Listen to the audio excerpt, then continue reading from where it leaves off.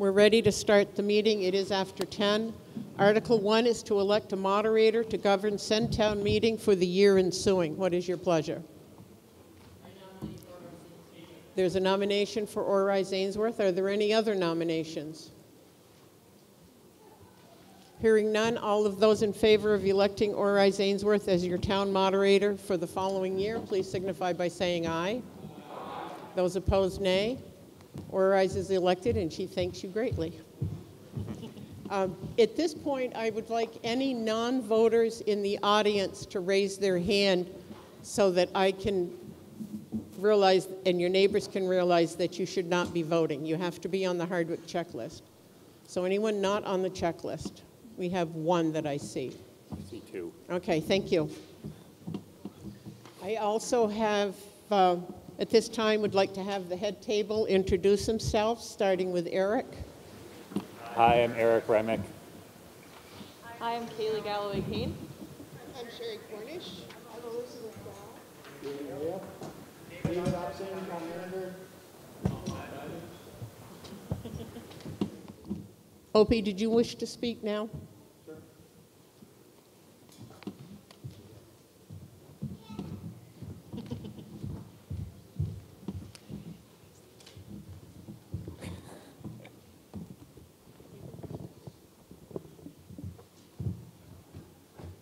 Flips up, I think.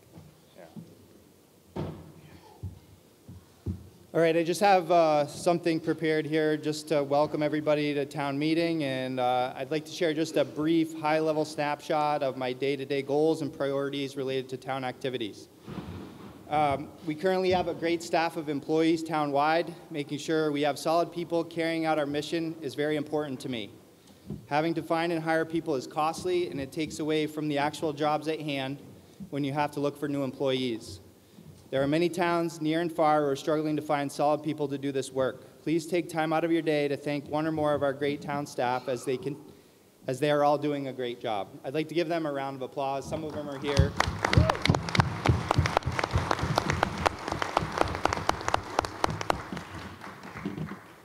So I'm just going to go down through some of the big bullet points. So I'm going to start with facilities, maintaining and upgrading town-owned properties. All projects are carried out with energy efficiency in mind because the cost of fossil fuels and electricity will not decrease in the years to come. The memorial building will undergo a roof repair this summer paid for by a historic preservation grant. The current state of the windows is one of the next items we will be looking at replacing, and with the help of the newly formed and ever-expanding Energy Committee, we will hopefully be able to accomplish this task in the next year or so. The library will begin a long-awaited upgrade, which will allow for more people to access and benefit from that space. The public safety building heating system will need to be looked at in the near future. Again, with the help of the Energy Committee, we will be able to come up with a solid energy-efficient plan for that space. Our wastewater facility and the supporting infrastructure will have had a significant facelift by the end of the summer of 2023. This upgrade will provide for some moderate growth in town. I never knew that until I started working at a wastewater plant, how much this facility is related to many of the day-to-day aspects of town. And last but certainly at the top of my list, the town garage. We are currently relying on a significantly outdated and tattered public works facility to house our most valuable assets to town operation. Our staff is currently exploring ways to leverage existing tax dollars for grants to fund the planning and construction of a new public works facility. In my opinion, we are currently on borrowed time with this building. Physical infrastructure. With the significant facelift that downtown got last summer, I would like to expand out to the areas that have had less attention over the years. Last summer, the town crew replaced an original section of sidewalk on the north side of Church Street. A Vermont Agency of Transportation grant allowed us to bring those sidewalks up to ADA compliance. I have received input from the Planning Commission and have also compiled a current conditions report from the road crew of the remaining sidewalks in town, which we will begin to prioritize the refurbishment of. Manhole risers and catch basins in need of rehab and or repair will be done on an as-needed basis. Those that fell in the area where the downtown paving took place have been rehabbed. We should all be thankful for that. In the very near future, I would like to start looking at ways we can fund and rebuild streets like North Main Street and West Church Street in Hardwick Village, and Main Street in East Hardwick Village, which we will include assets below the surface as well during those rebuilds. Water and wastewater infrastructure is ongoing. We will begin to work on the lead and copper inventory in FY23, which is a state requirement asking us to inventory all private service lines to all water connections on the water system. A lot of this legwork has already been done for this, but compiling the information will be an ongoing task. Bridges and roads. We continue to bring our back roads up to state standards, which is going well. We used all the available grant and aid money in FY22, and we will use it again in FY23 to continue with bringing the remaining roads up to the standard. In the past year, we trucked in 1,176 yards of stay mat. I would like to continue with this effort as this material creates a more durable road surface in areas with increased slope. We are looking for funding sources to refurbish the bridge over the Lamoille River in East Hardwick. The structures grant through VTrans is a likely source. Similar to the sidewalk assessment, the road foreman has provided me with an inventory of failing and damaged guardrails on our roads. We will continue to develop plans to repair and or replace sections of guardrail that pose the most significant safety hazards first and work our way down from there. Our computer network. We invested in cybersecurity hardware for the town computer network and will be working with Champlain College's Leahy Center for Digital Forensics and Cybersecurity to do a no-cost cybersecurity and network security assessment of our town's computer network. In closing, and most importantly, everything I have summarized here supports my ultimate goal and my position as the town manager of Hardwick. The safety and long-term well-being of this community and its visitors is always on my mind.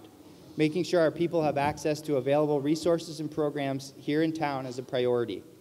I always have my ear to the ground and will continue to support the groups and organizations of this community that are advocating for others. In closing, I'm going to say what I have said since day one. I am available to each and every one of you. Please come to me with your ideas and, more importantly, your complaints. If you have a question about something, please ask. I am available by email or phone, and I have an open door policy at the office. With that being said, I look forward to Town Meeting 2023, and hopefully we can stir up some healthy and respectful conversation.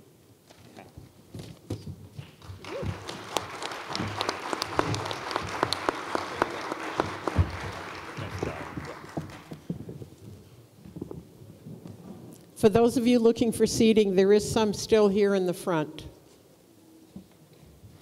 Before I start, I would just like to remind you of what's out in the lobby. There are different groups out there trying to get information to you and from you. And the Hardwick Historical Society is out there with coffee and tea. The Civic Standard has sandwiches, chips, and goodies, as well as a bingo game. And if you pick up one of their bingo cards and you hear a word mentioned that is on there, and one can already be marked off, then you get a bingo, you bring it to the table, and they'll decide what you're going to end up with. And they forgot their prizes, so you'll probably get some goodies. And everything at their table is by donation.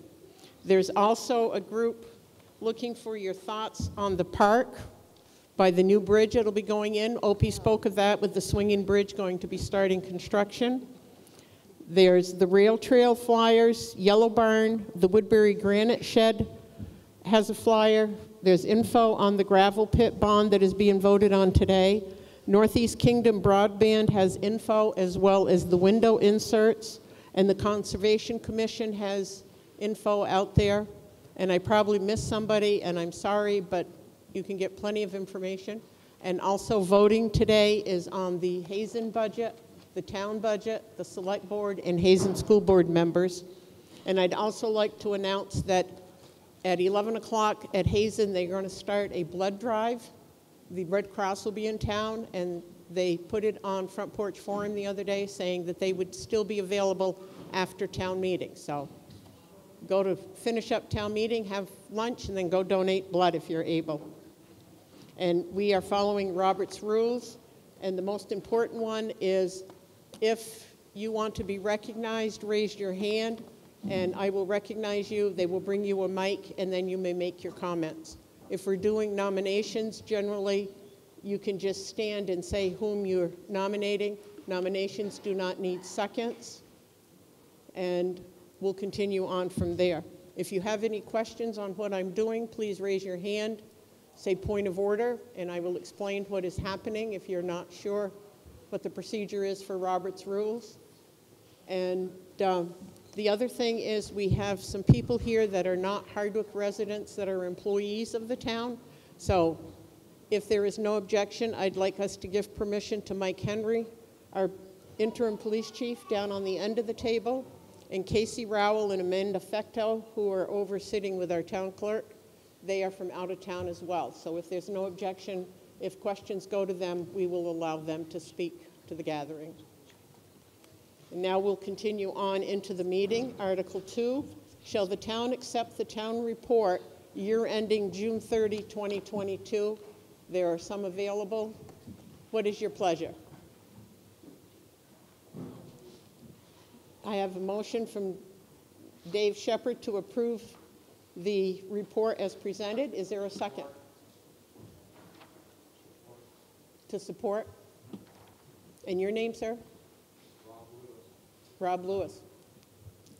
Didn't recognize you. Is there any discussion on the town report? Yes.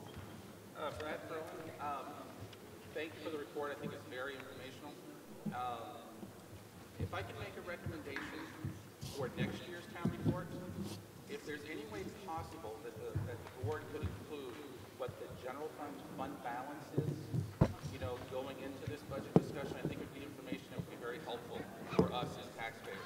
And I know there might be a timing issue from getting the information back from the audit, so on and so forth, but whatever you can do to help us have that information in order to have this discussion, I think would be very helpful. Even a little section showing what the balance is, what the commitments are to it, and what's really available, you know, for this discussion would be very helpful.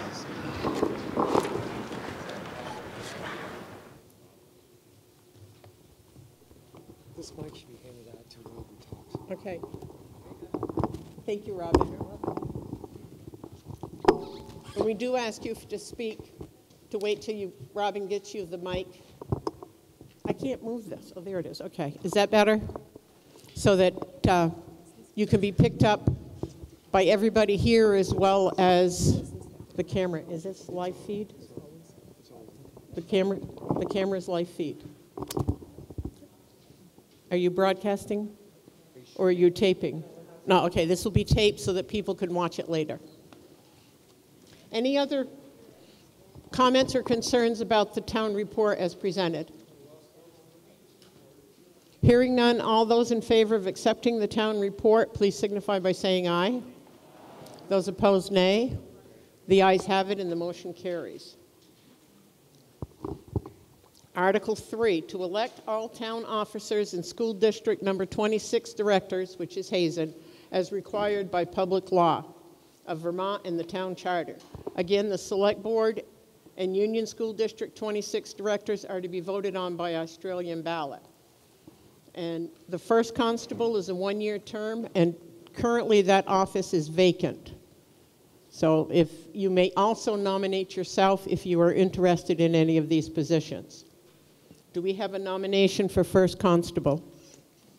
And any office that we do not fill, the select board will try to fill. Going once? I guess the office is still vacant. Does anyone want to volunteer to be first constable? I see everybody jumping on that one. The next one is second constable.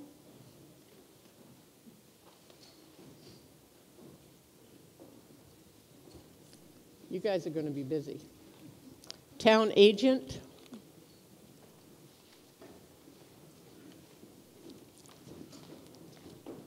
No nominations for that one. Surveyor of wood, bark, and lumber.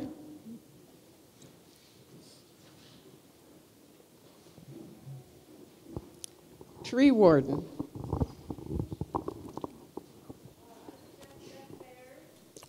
How do you say his last name? Okay, I have a nomination for Jeff Fayers. Are there any more? He is currently in that position. Not hearing any more nominations, I'll close nominations, and all those in favor of electing Jeffrey Vayers for tree warden, please signify by saying aye. Those opposed, nay. And Jeff is elected. Cemetery trustees are located in the book on page 4, just halfway down.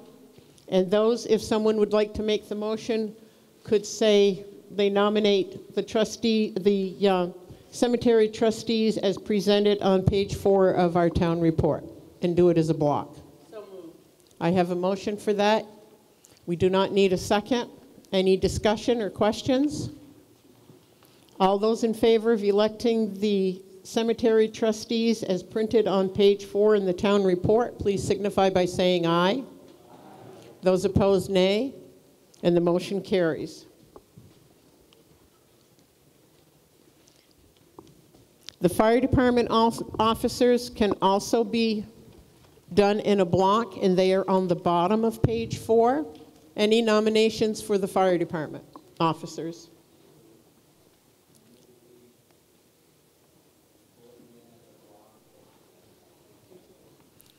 Are there any other nominations? I have a motion to elect the block as presented on page 4.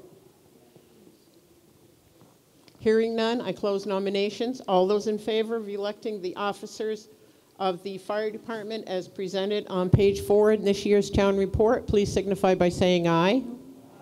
Those opposed, nay. And the fire department is elected as presented. Library trustees, we have a 3-year term. Does anyone have a nomination? I nominate Ross Connolly. Okay, I have a nomination for Ross Conley for one of the 3-year terms. Are there any other nominations? Hearing none, all those in favor of electing Ross Conley for a term of 3 years as a library trustee, please signify by saying aye. Those opposed, nay. Ross is elected. The second office to be filled is another 3-year term. I nominate Daphne Kalmar. Repeat the name. Daphne Kalmar. Daphne Kelmar has been nominated. Are there any other nominations? Hearing none, all those in favor of electing Daphne Kelmar for a 3-year term as library trustee, please signify by saying aye. Those opposed, nay. And Daphne is elected. 2 years left on a 3-year term for the library. I nominate Kathleen Sampson. We have a nomination for Kathleen Sampson. Are there any other nominations? Hearing none, all those in favor of electing Kathleen Sampson for 2 years remaining on a 3-year term as library trustee, please signify by saying aye. Those opposed, nay. The motion carries and Kathleen has been elected. We have another 2 years remaining on a 3-year term for library trustee. I nominate Andrea Breitenbach. I have a nomination for Andrea Breitenbach. Are there any other nominations? Hearing none, I close nominations, and all those in favor of electing Andrea Breitenbach for 2 years remaining on a 3-year term as library trustee, please signify by saying aye. Those opposed, nay. The motion carries and Andrea is elected. We have one more to do that's another 2 years remaining on a 3-year term for library trustee. I nominate Brendan Buckley. And we have a nomination of Brandon Buckley. Are there any other nominations? Hearing none, I close nominations, and all of those in favor of electing Brandon Buckley for 2 years remaining on a 3-year term for library trustee, please signify by saying aye. Those opposed, nay. The motion carries and Brandon is elected. The last officer to be elected is grand juror, and that is currently vacant. Does anyone have a nomination for that office?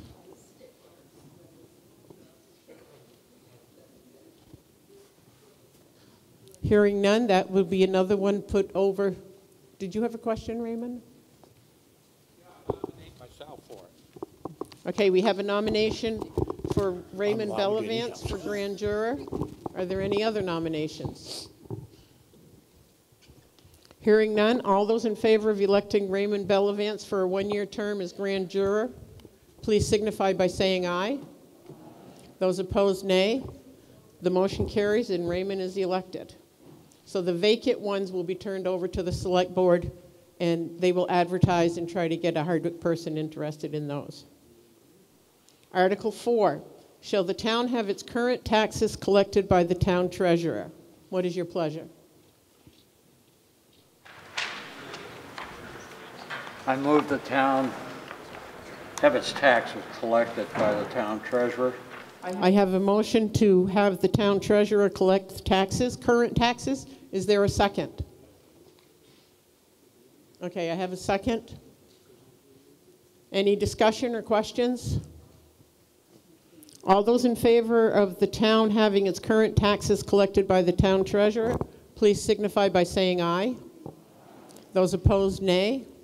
And the motion carries.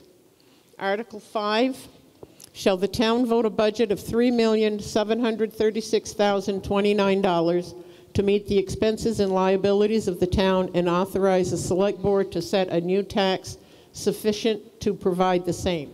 This will be voted on by Australian ballot in the back of the gym, but we can discuss it now. And Eric, you said you wanted to talk to the budget? No, the budget is voted Australian ballot. No. It was not. No. There's not a ballot for the budget? Okay, my mistake. I'm sorry. I'm sorry.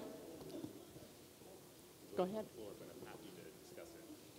Okay. All right. Oh, coffee first. Good morning, everyone. Boom. So, can you all hear me?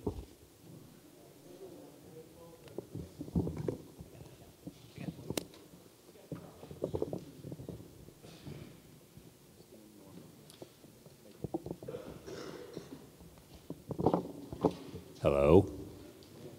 Can you hear me now? All right. So, good morning. Thank you for coming out. So, I hope people can see it. Casey's got the budget or part of the budget projected up onto the wall. We can try to use that to walk through if people have questions. I'll just give a very high-level overview. So generally, when the select board is preparing the budget in the fall for this meeting, we have tried to keep the budget increase usually roughly in line with inflation, or we kind of target to be under 3%. This year and last year, inflation was quite a bit higher, and this has affected the town as well as affecting everything else. So our costs for materials are up, especially fuel, heating fuel, diesel fuel, salt for the roads. Health insurance is up 20%. Employee salaries we want to increase in order to keep pace with inflation. So all these things increase our expenses for the town. Unfortunately, the revenues haven't increased at the same pace. So our revenues are up about 3.75%, whereas our budget is up 4.8%. So the net result of that is a proposed increase to property tax to meet the budget of an increase of 5.13%. Oh, sorry. I was looking at my notes and page 12. So the bottom of page 12 is projected up onto the board. Trying to think what else I wanted to point out. We had a few things that were moved around. So, for example, we had some lease payments that were for equipment that we were paying out of our equipment capital fund. Our auditor suggested moving those to the annual budget. So you'll notice, I believe it's in the line items section that we now have some lease payments for equipment shown as an annual expense, and we've decreased the amount going into the capital budget accordingly. So it's just the same expense, we just shifted around where it appears in the budget. Also of note, we are voting in the back by Australian ballot on a bond for a gravel pit. The current budget that we're looking at assumes that that vote passes, and so that's the scenario. Since we couldn't do both, that's the scenario the budget reflects. If the bond vote doesn't pass, then we're still gonna buy gravel and maintain the roads. It's just we'll move from a bond payment to buying material. So with that, questions, comments? David?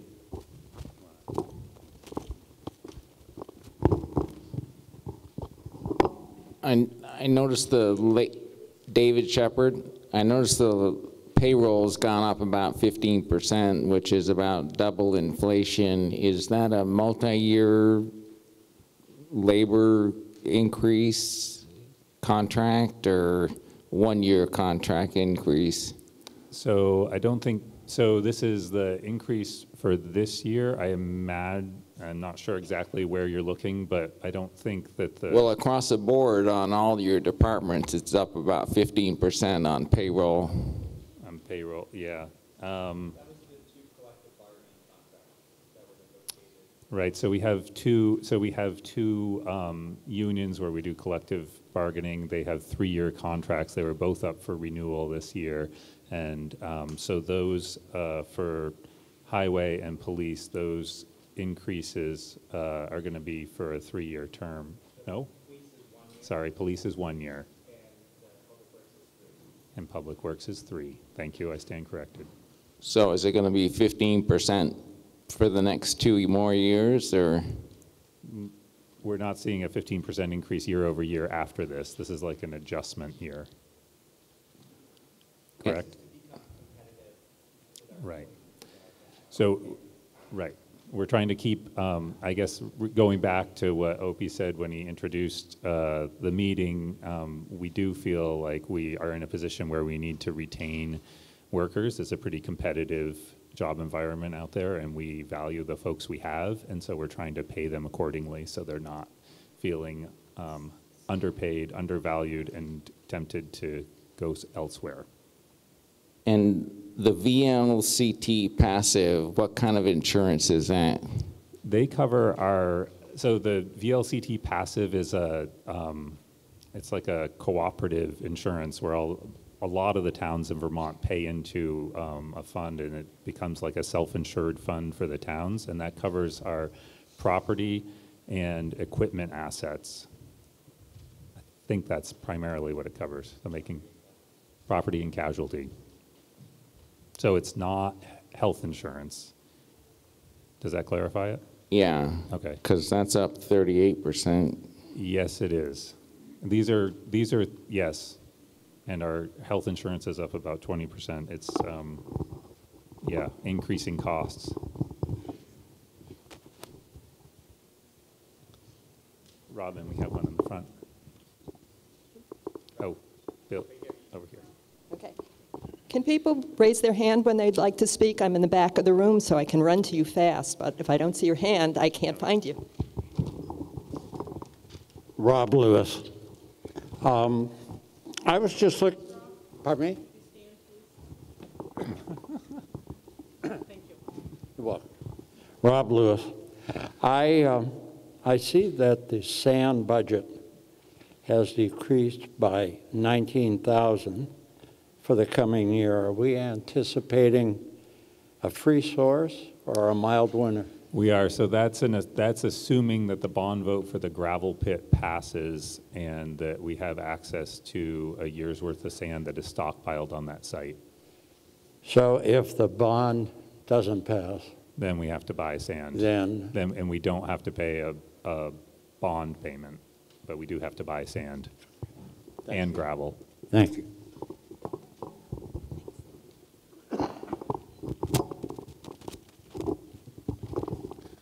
Brad Ferland. My question has to do with the gravel pit, but how it impacts this budget. So getting back to my first comment earlier when I spoke, and I talked about fund balance, I think, if I'm correct, we have a general fund balance of, as of the end of this past June 30th, of $1.2 million. That sounds correct. And that's an accumulation of surpluses over the years. Yep. Where some years we have a surplus, other years not so. But anyway, the accumulation of all that is $1.2 million, and which is the highest it's been in a very long time. And higher than our target is about 700,000. So yes, we're carrying more cash there than we need to or want to. So I know as a town we have a policy, I believe, that says that we should maintain a 10% balance of what our appropriations are, and then I think we have a goal of 20%. So in this case of having a was it 3 million? What's our total budget? 3.7 million? Yeah. So that would be $370,000 in fund balance if it's 10%, which is our policy. And if you go to what the goal is, would be $740,000. So my question is, what are the obligations against that 1.2 plus million dollars? And as a possible alternative to bonding for the gravel pit, which even though we say it's a $500,000 bond, by the time we add the interest, I believe that's closer to an $800,000 purchase over 20 years. So my question is, to what degree can we use a portion of that fund balance to reduce the amount we have to bond for, and ultimately reduce really the money we're just throwing out the door for interest? And so that's a great question, and I'm going to respond while looking this way to try to get. Opie wants to chime in. I want to just fact check your policy. It's actually 15%. It's not 10%. It's where I got 10% in the auditor's report, where the auditors laid out that we have a 10% policy. So that's where I got my 10%. So it may be 15, but if that's the case, then the auditor's report is incorrect. Okay, so I believe, and I'm speaking off the cuff, that our obligations, the select board has committed, I think, $200,000 to the replacement of the swinging bridge. Sorry. Oh, 100? Okay, I overinflated that.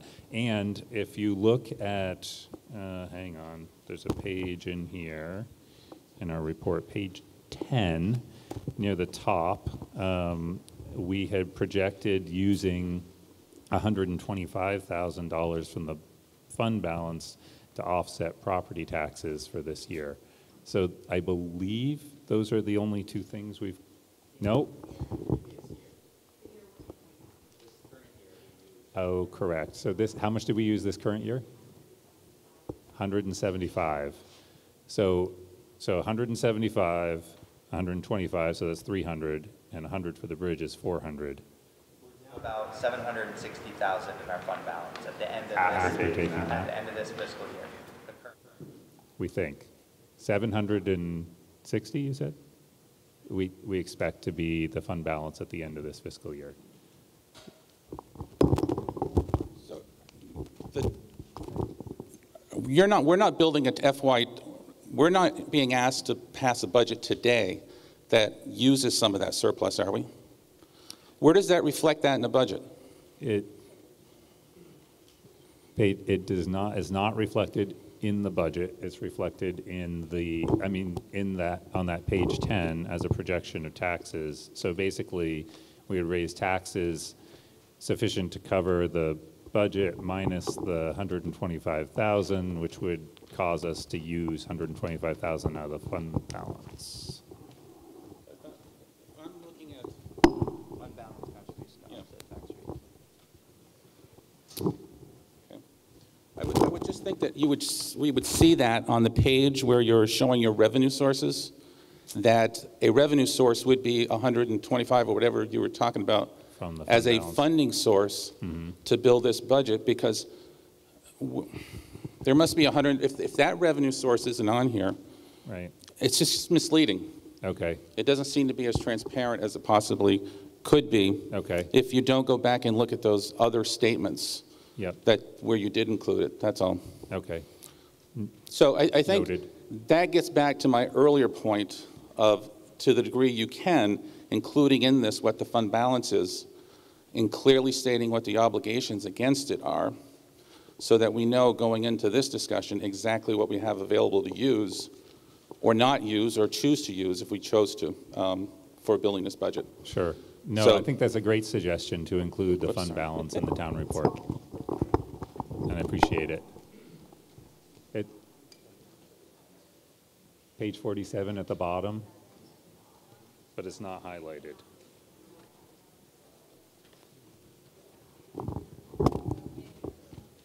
Okay, so on page 47 at the bottom is the general fund balance as of June 30th, 2022. So it is in there, but it perhaps could be highlighted, or it could be maybe moved up closer to the budget.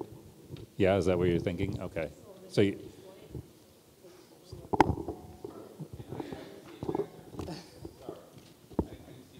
yep. Exactly what it is and what its obligations are. Yeah, maybe in future years, we'll be able to move that closer to where the budget is, and that would catch people's eye more. Any other questions or comments about the budget as presented? Robin? Oh, I'm missing the hand. keep your hand up, please. Hand? Steve Fortman. Just can you describe the process by which the purchase price of $500,000 was arrived at? Help. I'm looking to you for help. Opie, so this has been an ongoing process for about 6 months. The price was a little bit lower, and then a couple things changed with a potential telecommunications contract, and the price went up and stayed at $500,000. So there was not a lot of negotiation on that. I think there's several other offers on the pit right now, or potential offers if we're not interested.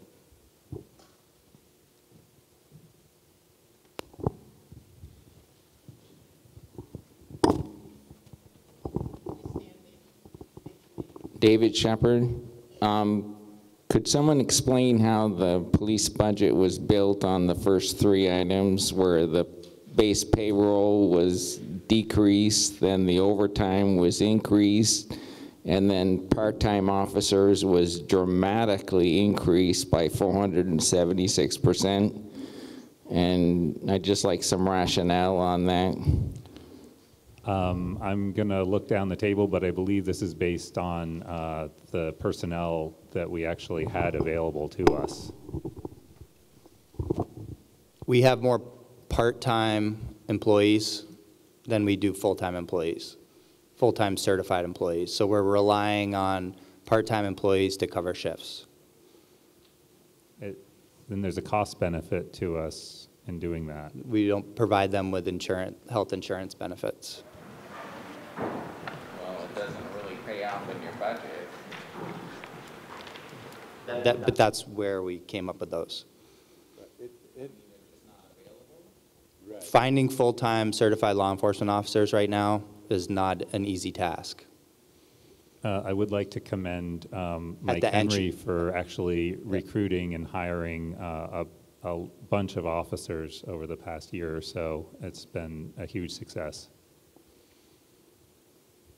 But yes, we're still relying on part-time officers. I believe that also helps having some flexibility in covering shifts and various assignments. It's being driven out of necessity, not out of choice. You know, right. It's who we can get. We're getting good quality, qualified, part-time officers because we can't get the same in a full-time situation right now. I can run it. I think Jennifer had her hand up earlier. Jennifer Fligelman. It's a small budget item, but I was just curious. I noticed that the fireworks budget was taken out of both revenue and income, and I was wondering if those were being canceled or what? Yeah, so in the past, I believe the way it's worked is the town has contributed about $3,000 toward fireworks and looked to townspeople to supply donations to make up the remainder in order to get a show. This year, in the fall, we were informed that the minimum show was $6,000, and we had to, you have to commit now and all this, and we kind of said enough. We could commit money to the Memorial Day festivities generally, but let's not try to keep supporting the fireworks as a town. That's not to say that some other organization couldn't come up and support the fireworks, but yeah, that's why it's missing. Thanks. There was a hand over here first, this guy. Oh. I'll get to you. So Kaylee's reminding me that there should be $3,000 more in a Spring Fest allocation, generally. Paul Celo, just follow up on David's question with the police department. How many full-time officers and how many part-time officers are there currently? Yeah, so it's always a moving target. I'm going to look to Mike Henry to get the current numbers on that, and he's going to wait for a mic. Oh, maybe not. So there are currently 4 full-time officers and 4 part-time officers. Plus yourself? I'm sorry? Are you one of the full-time? Or is that in addition to you? In addition to me, yes. Pollyanna Cooper-Levangie. I'm just curious as to what is the second step if the bond doesn't pass for the gravel pit. How will we continue to supply ourselves? So I think the select board is hopeful that the voters will pass the bond. If you all choose not to pass the bond, then we'll reevaluate and our options are so our current gravel pit is essentially played out. We might get one more year of gravel out of it, but that's about it. So at that point, we could buy in material from commercial pits in the area. Most of them are a longer truck haul than the proposed pit. I would have just said we're going to pave all the roads in Hardwick, just to be funny, but. Karen Collier.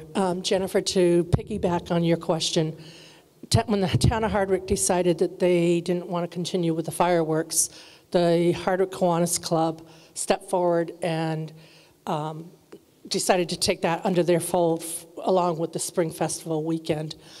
So the town of Hardwick is donating the $3,000 that was in the budget to the Hardwick Kiwanis Club. Obviously, we're looking at another $3,000 we need to raise.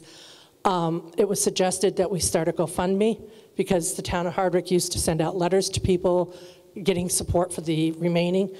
And we already do that for support of the Spring Festival, so we didn't want to do double whammy people, so to speak. We just found out we can't do a GoFundMe because Kiwanis Club, anyway, long story. So short story is if you want to support the Hardwick Kiwanis Club, the fireworks, the Spring Festival weekend, see Sherry Lucier, drop a check in the mailbox to Hardwick Kiwanis, and it will all go to Spring Festival.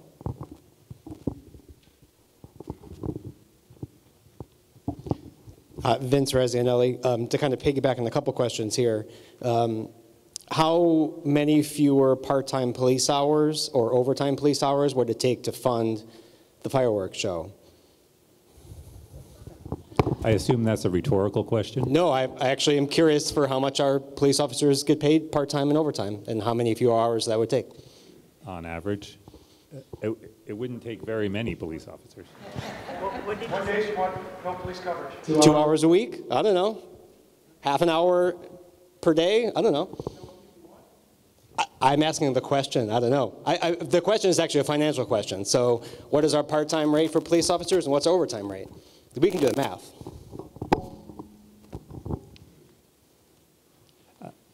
I have to say I don't know the answer off the top of my head because I haven't tried to equate fireworks with police coverage.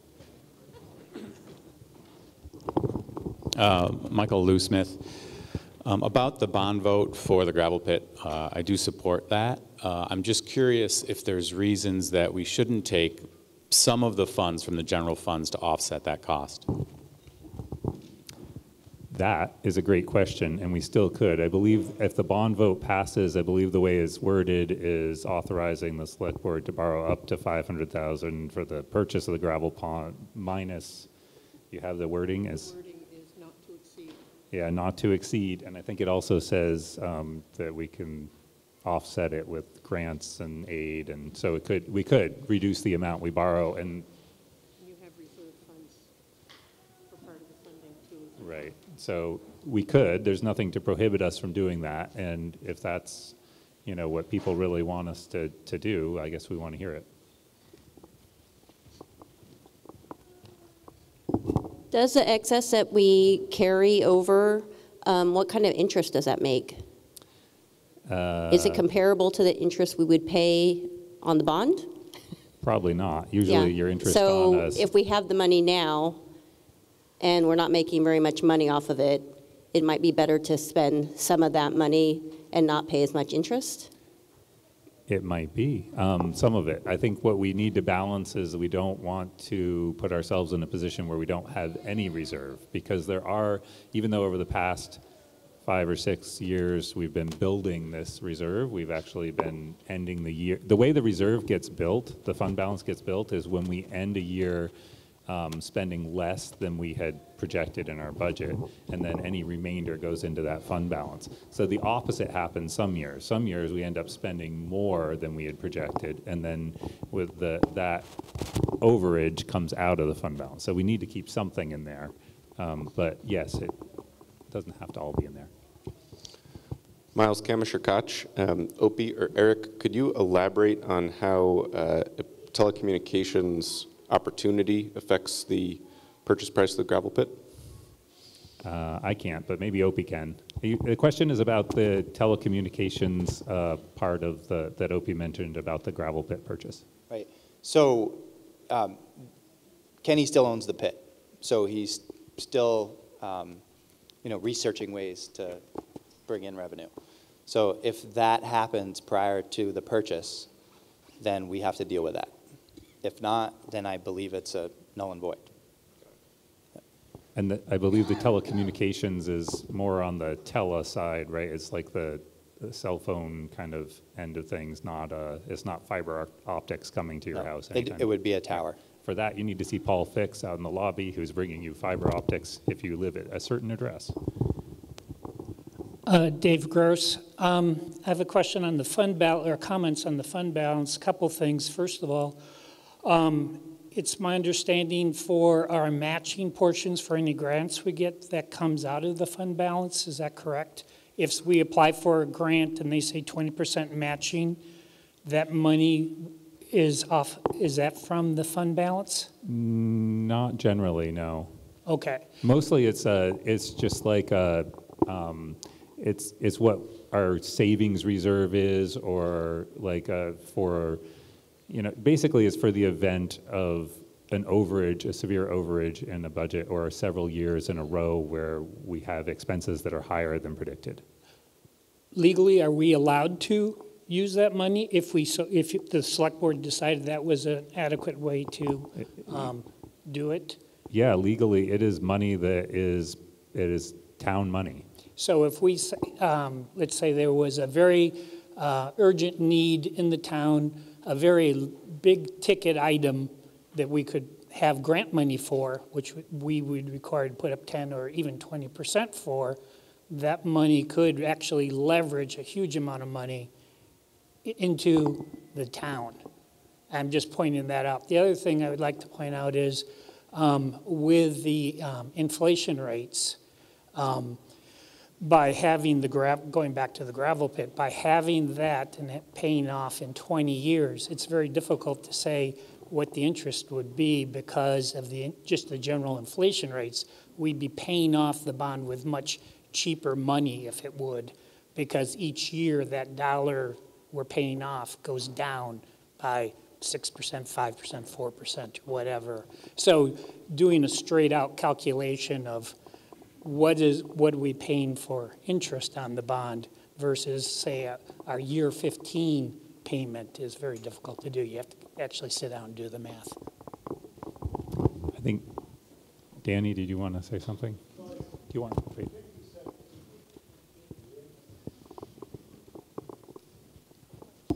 So the fund balance is necessary, for example, if we had another COVID incident and the federal government didn't give us all that free money.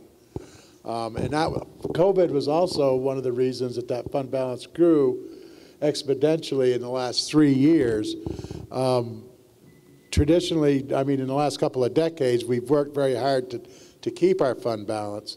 And I believe I heard someone say that after this end of this fiscal year, our fund balance is actually going to be right where we need it to be, which means we don't have any money for the gravel pit.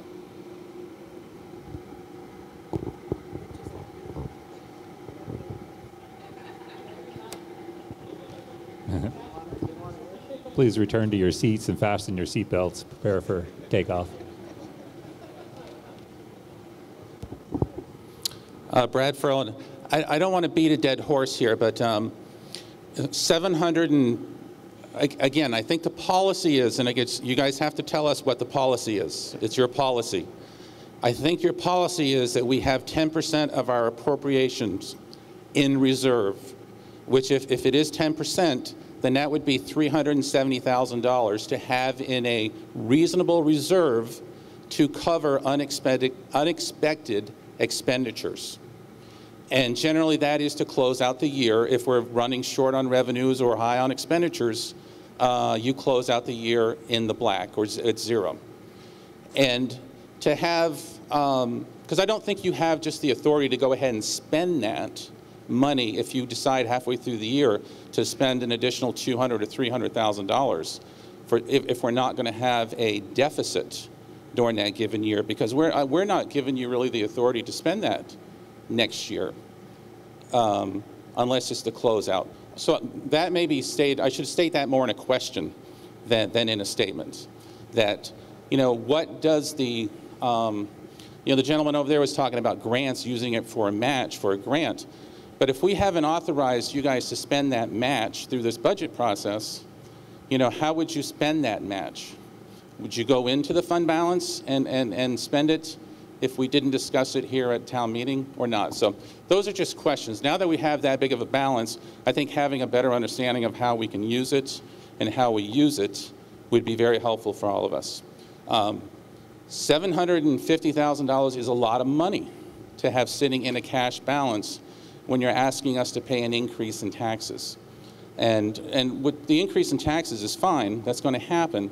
But when almost $300,000 of that over the next 20 years is due to interest on a $500,000 bond, and if we can avoid that $300,000 or a large percentage of that $300,000 by using some portion of that fund balance, then I think we have to think seriously about doing that. I think it's a very reasonable usage of that fund balance. Therefore, unique one-time expenditures or emergency expenditures. And this is a very unique opportunity to buy a gravel pit that we may never have again.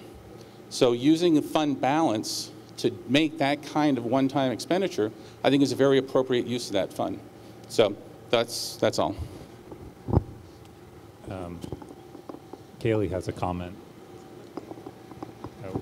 You're up, Ray. You're up. Did you raise your hand? No. Oh, I thought you raised your hand. I just want. Oh. Okay. Is there a janitor or anyone from Hardwick Elementary that knows how to shut off our noisemaker? Okay, thank you. Great, thank you. I'll have to stand on my tiptoes because I couldn't get the little lever down. So I just want to make a couple really quick comments. Brad, that we are allocating 125,000 of that to lower taxes, and we already mentioned that was on page 10 of the fund balance. I also wanted to mention there were a couple of comments about grant matches. Those often, when they come to the select board, we talk about money that's already been allocated to line items and how that can be used as a match. So it's very rare in my experience that we've had to talk about using that fund balance for a grant match. And I also wanted to just reiterate what came up earlier. Essentially what we're asking in the bond vote is to spend up to $500,000, which is what the cost is. I think we've heard a lot today that as much as we can get that down from a bond, we'll try and do that. I don't know if we can promise anything today, but that's what the big ask is. Can we spend up to this in a bond if we need to? So I just wanted to reiterate that again, and thanks for all your questions.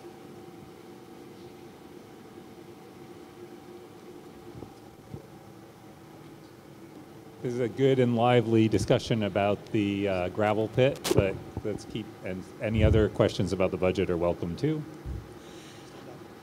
Oh, yes. My name is Nancy Shade. I live up on Bunker Hill Road, and I think this is a long-term investment, and to think of it that way, your children might benefit greatly by this in the future. And maybe someday we will by having stay-mat roads. So maybe some of these dirt roads that we all ride along will be saving us money on our cars. So I think it's a good idea to purchase this gravel pit. It's an opportunity of a lifetime. I just want to make a clarifying point on the follow-up that the gravel pit as permitted currently through Act 250 allows for extraction of gravel and sand, but if in order to crush ledge, when there is ledge on the property that is accessible and would make good crushed ledge and stay mat material, we'd have to get an Act 250 permit amendment, which we would intend to do. Brendan Buckley. Eric, what's the projected lifespan of the gravel pit? So at our current rates of use, which I got from Tom at about 4,000-ish 4,000 cubic yard or higher, 4,000 to 4,500. You told me 4,500 on the phone. We don't actually use about 7,000 yards out of our pit right now. For gravel or sand? Up there for, I think, a little over 8,000 for our Act 250 permit. But you said about 4,000 in winter sand and about 7,000. That's for 1 year. So okay, so for at our current rates, which are about 4,000 yards of sand and 7,000-ish yards of gravel, we project that there's well, we had a consultant help estimate that there should be about, at those rates of extraction, about 20 years worth of material that's easily accessible. That does not include processing ledge, which would be an additional material beyond that, but for which we would need a permit amendment. Thank you. And just perhaps we can dip into the fund balance for some more microphones.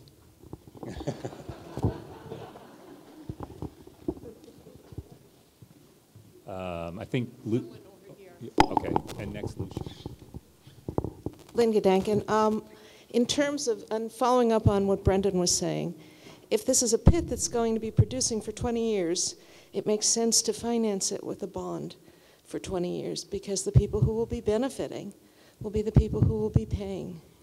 And to fund it out of current revenue means that people now will be paying entirely for the pit. There we go, different perspective on financing and how that impacts people. Hi, Lucian Avery. I wasn't sure how much we're allowed to discuss the gravel pit if it's being voted by Australian ballot, but it sounds like we're into it. So I had some questions about it. I looked at the... I cannot hear your question. Would you start My over? first question was how much we're allowed to discuss something that's being voted on by Australian ballot, because Okay, if you are voting on a money item, we may discuss it. If you're voting on personnel for offices, we may not discuss that. Okay. So I looked at the report that you all got for the gravel pit, and I talked to some people about the Morrisville gravel pit. And so a bunch of years ago, they bought a gravel pit, and they did, it sounds like a similar thing where they dug down with an excavator, and they thought they had 35 years of gravel in there, but it ran out after half that time. And so they just had to do a permit amendment recently. So digging down with it, my understanding from the talking I was doing was digging down with the excavator only gets you down, I think he said 15 feet in the report. But another way to figure it out is to actually bore down with the boring and go all the way down to ledge. And that gives you a way better idea of what is actually in there, what kind of material, how deep it is. And then the other thing it gives you is how deep the water level is, because you have to be at least 3 feet above the groundwater level. And so it's hard to tell that if you don't hit water while you're going down with an excavator. You don't know where the water level is. And it can vary. Water level isn't really flat underground. So anyway, so it's just a concern I wanted to raise about that. I feel like it wasn't explored a lot. Those borings are more expensive. The other thing is the reclamation of the pit, because it looks like there was from what I read, it looked like there was topsoil sold off already. And so I didn't know, and I didn't see in the report whether he said whether there was enough topsoil there to reclaim the pit or not. Do you know if that's the case? My understanding is that if we buy the pit, there will be sufficient topsoil left on the property to reclaim the pit. Okay. And do you know if the pit's actually in compliance with Act 250 now? Fully in compliance? Yeah, and it was, yes. Okay, good. Thanks. Are there any new questions or comments that haven't already been raised? It just looks like in the report given, it was 14 years that it's projected to last. Yeah, so that's correct. He used a higher number for gravel than we actually, so I believe he has 10,000 cubic yards of gravel a year, and we just, the last several years, have done 7,000 cubic yards of gravel a year. So it depends on your rate of extraction, basically.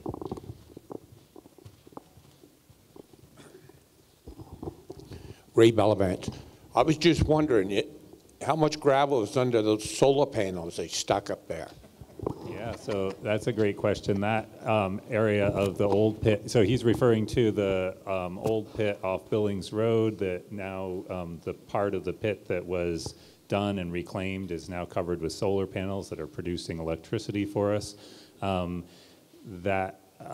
So it's interesting that you bring that up, because we had at one point thought part of that pit might go deeper, and we actually thought, well, if there's a big reservoir of gravel there, maybe there's a secondary water source. So we hired somebody to come drill and see if we could make that a backup water source if we ever had a problem with our wells. Turns out that right below the surface there is bedrock, and so there's not a lot more material under those solar panels. Anyone that has not spoken, do you wish to speak now? Any new comments, questions, or concerns? I'll take one more comment. Okay, thanks. Did you ever check in on Willie McAllister's gravel pit? He's got a nice one down there, and it's close to Hardwick. I have not. I did not realize that it was for sale, but.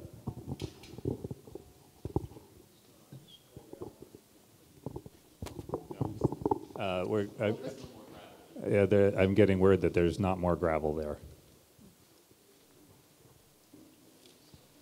Are you ready for the question on the town budget? I have a motion and a second on the floor. You want your book? This is mine.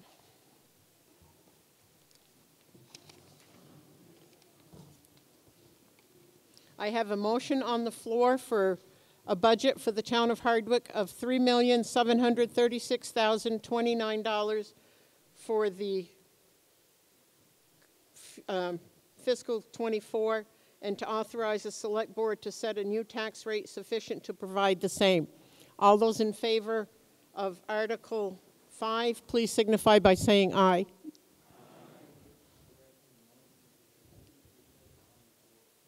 Oh, It is for fiscal year 24. We're in fiscal 23, right? So it is fiscal 24. Okay, yes. Okay. Again, all those in favor of Article 5 has been read, please signify by saying aye. Aye. Those opposed, nay. And the motion carries.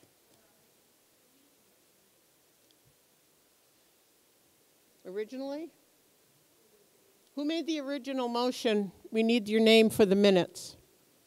About an hour ago. I did not write that down.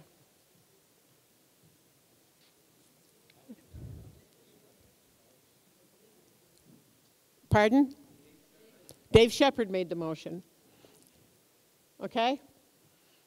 And the next Articles 6 through 18 are the appropriations. There is a way to do them without individually discussing each and every one, unless you wish to. But as moderator, I can suggest that we take Articles 6 to 18 as a block, and then if there is a particular appropriation you would like to have pulled and discussed separately, we can also do that. I'm going to take a straw poll. How many of you would like to do Articles 6 to 18 as a block? Those opposed? It looks like we're going to take 6 to 18 as a block. Are there any of the articles that anyone would like to take out and speak to specifically? Rob?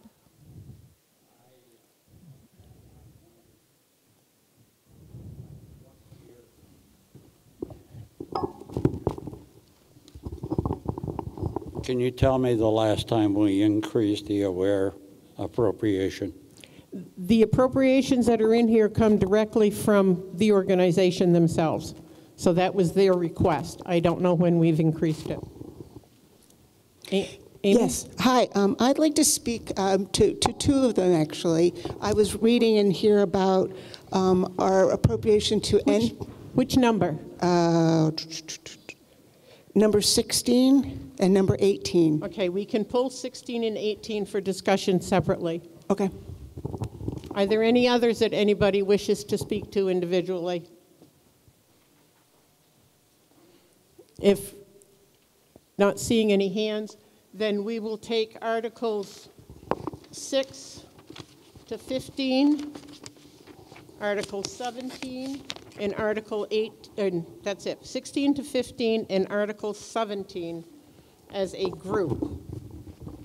And the motion would be to approve these articles. I will read them, but to approve these articles as presented. So I will read the articles without Articles 16 and 18 because they have to be read into the minutes.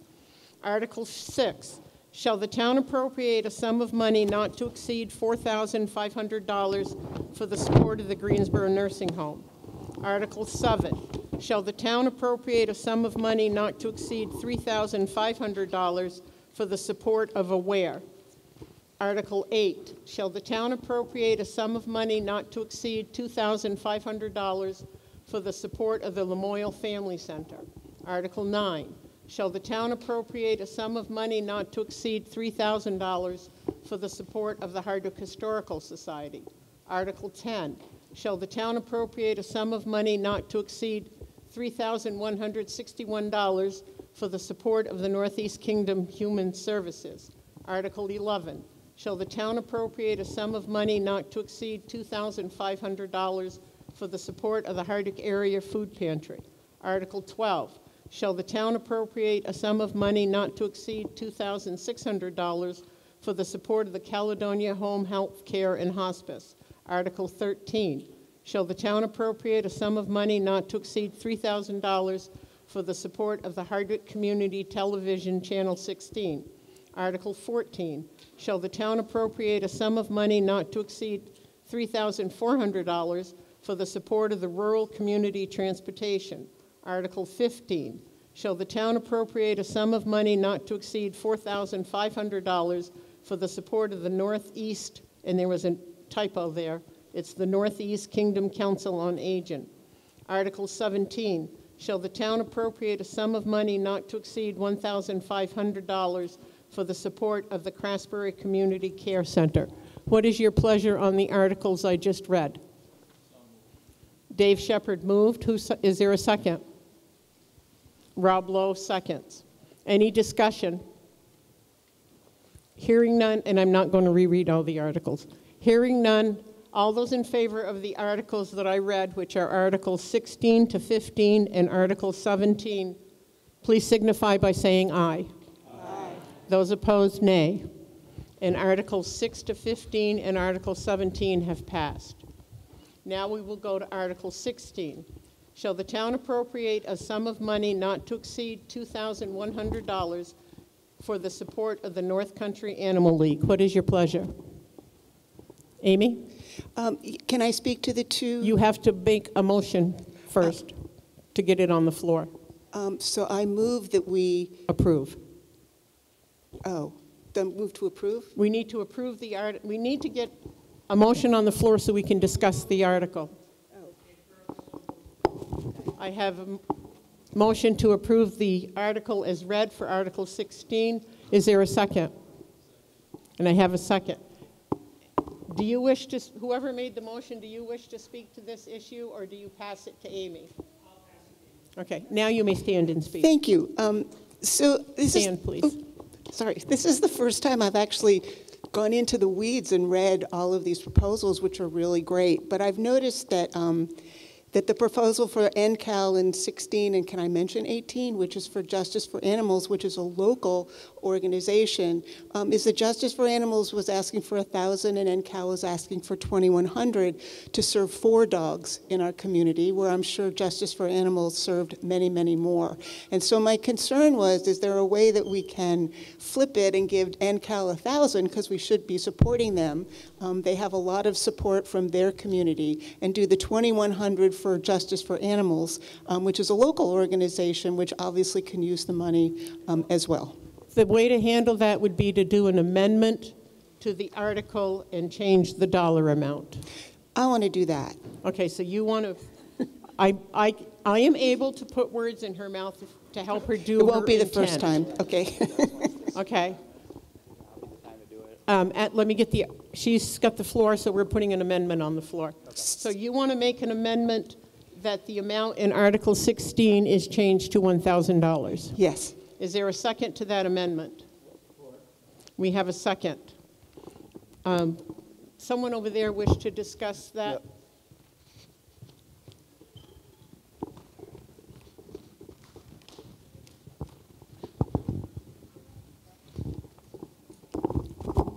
Sherry Olmsted.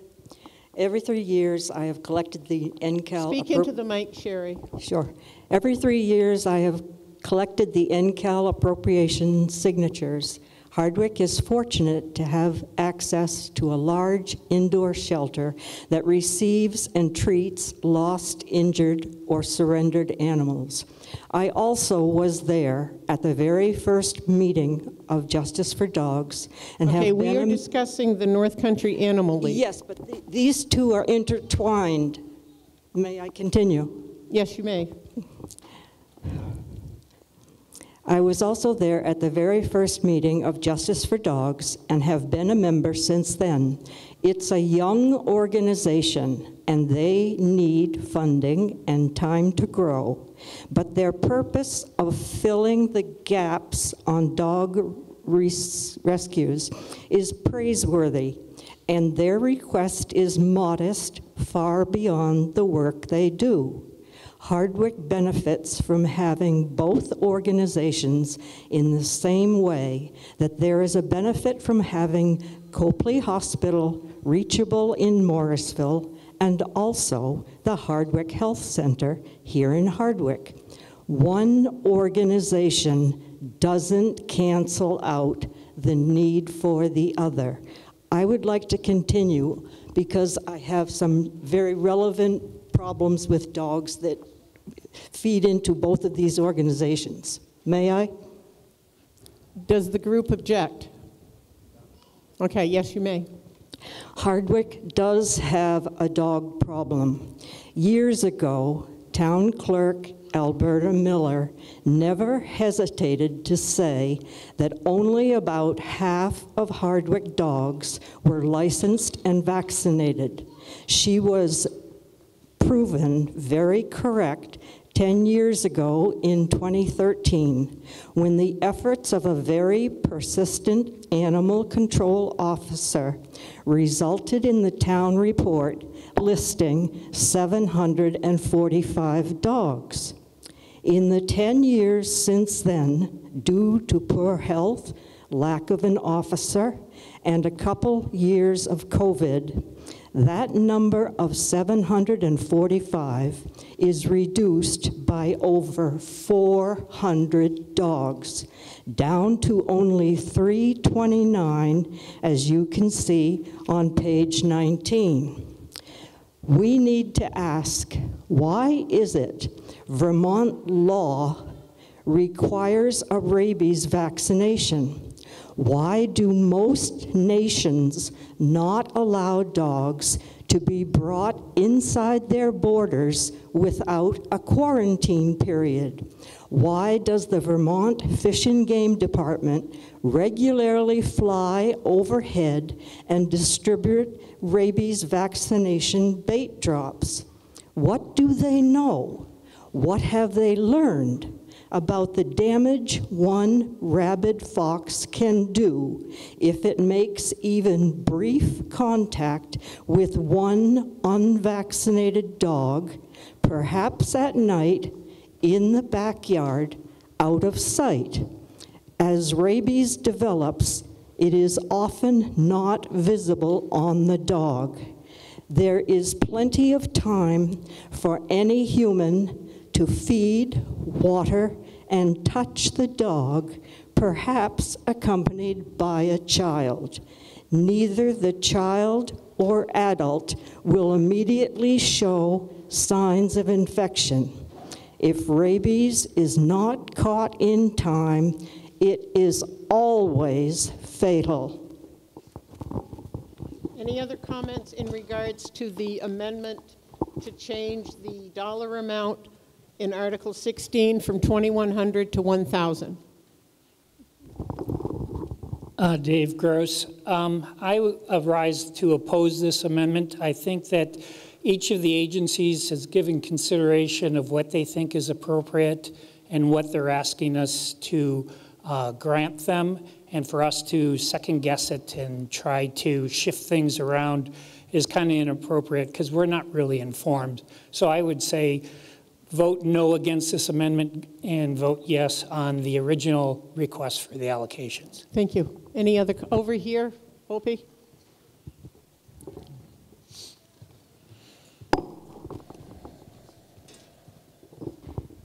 I used to have animals. I don't have them now, so this doesn't really affect me. My name is Robin Leslie.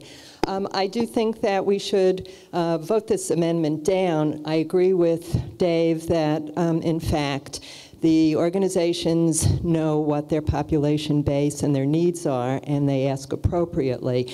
Voting this down doesn't change the opportunity, if Amy would like to increase the funding for Article 18. Just because this year, I think it said that it only, that organization only handled a few cases from Hardwick doesn't mean that they shouldn't have the capacity to always be available, and in some years we might need them to handle more. So I think we should give them the original funding. Vote this $1,000 appropriation down, and then go and vote for the 2,100. Lynn Gedanken, I would echo what Robin just said. NCAL provides more than just adoption services. They provide food for people who can't afford food for their animals, and a host of other services, and I think we should vote the amendment down. Any other comments in regards to the amendment changing the dollar amount from 2,100 to 1,000? The process is we vote on the amendment. How that comes out determines the main motion. So currently you are voting, those in favor of amending Article 16 as I read to change the dollar amount to $1,000, please signify by saying aye. Those opposed, nay. The motion to amend fails. We are back to the main article as printed in the book. Any further discussion on Article 16, which appropriates $2,100 to the support of the North Country Animal League? Hearing none, all those in favor of Article 16 as I just read, please signify by saying aye. Those opposed, nay. And the motion carries. We're now on Article 18. Shall the town appropriate a sum of money not to exceed $1,000 for the support of Justice for the Dogs? What's your pleasure? Who said that? Dave Shepherd? Is there a second? I have a second from the other Dave. Any discussion? Hearing none, all those in favor of appropriating a sum of money not to exceed $1,000 for the support of the Justice for the Dogs, please signify by saying aye. Aye. Those opposed, nay. And you have in essence approved all of the articles from 6 to 18. They have all passed. Thank you. Moving on to my favorite two. Article 19. Shall the town authorize the select board for the period of 1 year to enter into contracts with new industrial and commercial owners, lessees, bailees of real property, or with existing or new owners, lessees, bailees, or operators who construct, acquire, or renovate industrial and or commercial real property, including additions to existing property for the purpose of fixing and maintaining the municipal rate applicable to such real property, or for the purpose of fixing the amount of money which shall be paid as an annual municipal tax upon such real property, pursuant to the provisions of Title 24 Vermont Statutes annotated, Section 2741. What is your pleasure? Rob says so moved. Is there a second? And I have a second from Dave. Any discussion? Hearing none, all those in favor of Article 19 as previously read, please signify by saying aye. Those opposed, nay, and the motion carries. Article 20, shall the town authorize the select board for the period of 1 year to enter into contracts with operators of agricultural real property or with existing or new owners, lessees, bailees, or operators who construct, acquire, or renovate, or who intend to construct, acquire, or renovate agricultural real property for the purpose of fixing and maintain the valuation of such real property in the grand list, for the purpose of fixing and maintaining the municipal rate applicable to such real property, or for the purposes of fixing the amount in money which shall be paid as an annual municipal tax upon such real property pursuant to provisions of Title 24 Vermont Statutes annotated, Section 2741. What is your pleasure? We have Ron Wiesen says he moves the article. Is there a second? Rob says second. Any discussion? Hearing none, all those in favor of Article 20 as I previously read, please signify by saying aye. Those opposed, nay. The motion is carried. And am I glad my English teacher isn't here to make me go through that sentence. Article 21, to transact any other non-binding business proper to be brought before said meeting. This is where we can discuss at will. The only thing that is legal in this article is to adjourn. Paul. I'll just come up front because this might take, it'll be easier. You still need the mic there. I think you want your podium. Can I? You want my podium? If you don't mind. That sounds like long-winded. You have... No, well, you don't have to move. Okay. Paul is with the New England Broadband, which promises to... Northeast Kingdom. What did I say? Good morning, folks. Is it still morning? I guess so. So I'm Paul Fix. I have been appointed by the town select board to... Hi, I'm Paul Fix. I've been appointed by the town select board to be your representative to Northeast Kingdom Broadband. So we're a community-owned, publicly accountable broadband provider. All towns in the Northeast Kingdom, plus Wolcott, are members and have a voice. We're committed to delivering fast, reliable internet service to every unserved address with utility poles. So if you're served by electric or wired phone service, we're coming to you sooner or later. By the end of 2024, we'll be providing service in parts of 45 of our member towns across the Northeast Kingdom. Initial construction focused on the backbone of the fiber optic network to maximize reliability of services for the entire district.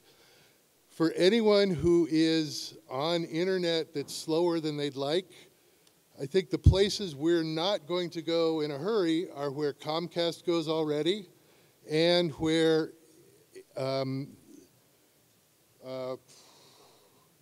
well, Consolidated is offering only 4.1, so we'll be going where Consolidated is.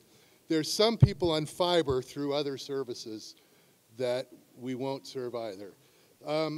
So Hardwick Select Board appropriated $139,500, or was that the Greensboro appropriation? That's the Hardwick appropriation, to accelerate the build. So at this point, Hardwick is one of the towns in our second construction grant. Parts of Hardwick should have service by the end of the year into the first quarter of 2024. Other parts of Hardwick will have service during the summer of 2024. We expect to build over 10 miles serving 305 premises. Portions of Hardwick along the backbone in the southeastern portion of the town should have service by the end of the year into the first quarter of 2024. Portions funded by the ARPA fund build should have service during 2024. So those portions that are along Route 14 and Route 15, ARPA funding will be up Bridgman Hill and out Route 15 across to Pumpkin Lane. Route 15 will go as far as the south end of East Hardwick along Route 16 there, I should say. And then parts of West Hill, most of the way up to that intersection way up there, with road I don't recall right now, by Wapanaki, yes. So anybody who is currently receiving service via Consolidated could stop in the hall. I'll be out there right after this meeting and fill out your address so you get notified when we're coming to you. Also, this is really important, we're using the number of signups as objective criteria for interest in the town, and that's in addition to people who've reported the need for service for working from home or having students in school, things like that. But if you stop and add your name to the list, it will show our interest in Hardwick versus interest in Wolcott or Island Pond or whatever. So that will help us bring internet sooner, even if you decide to go to Starlink and use them until that becomes available. So if there are any questions, I'm happy to answer them. Otherwise, yes. Oh.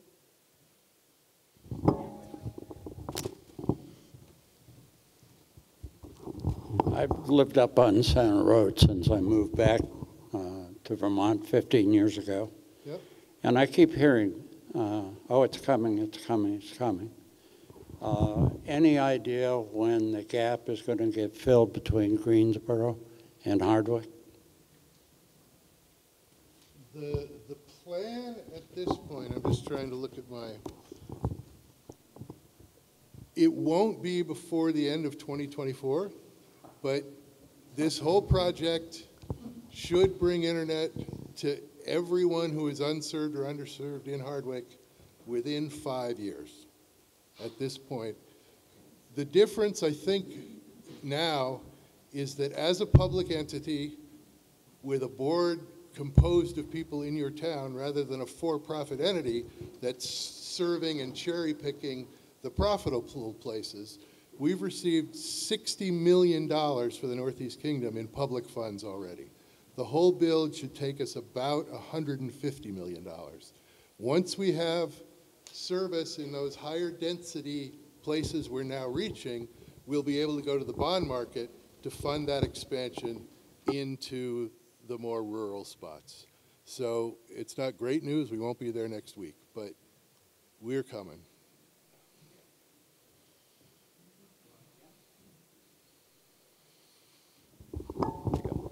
Wasn't there a study commissioned this current year for cell service, for example, to get to underserved areas?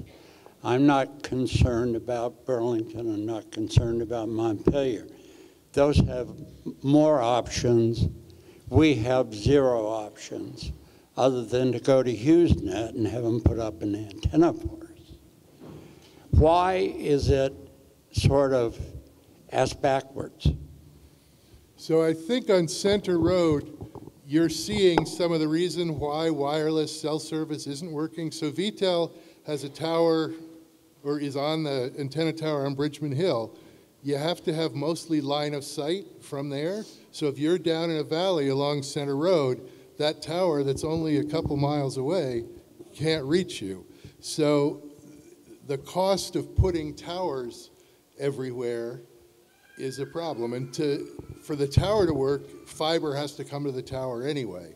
So in the long run, it's much more effective to wire you to the fiber optic internet for better long-term service.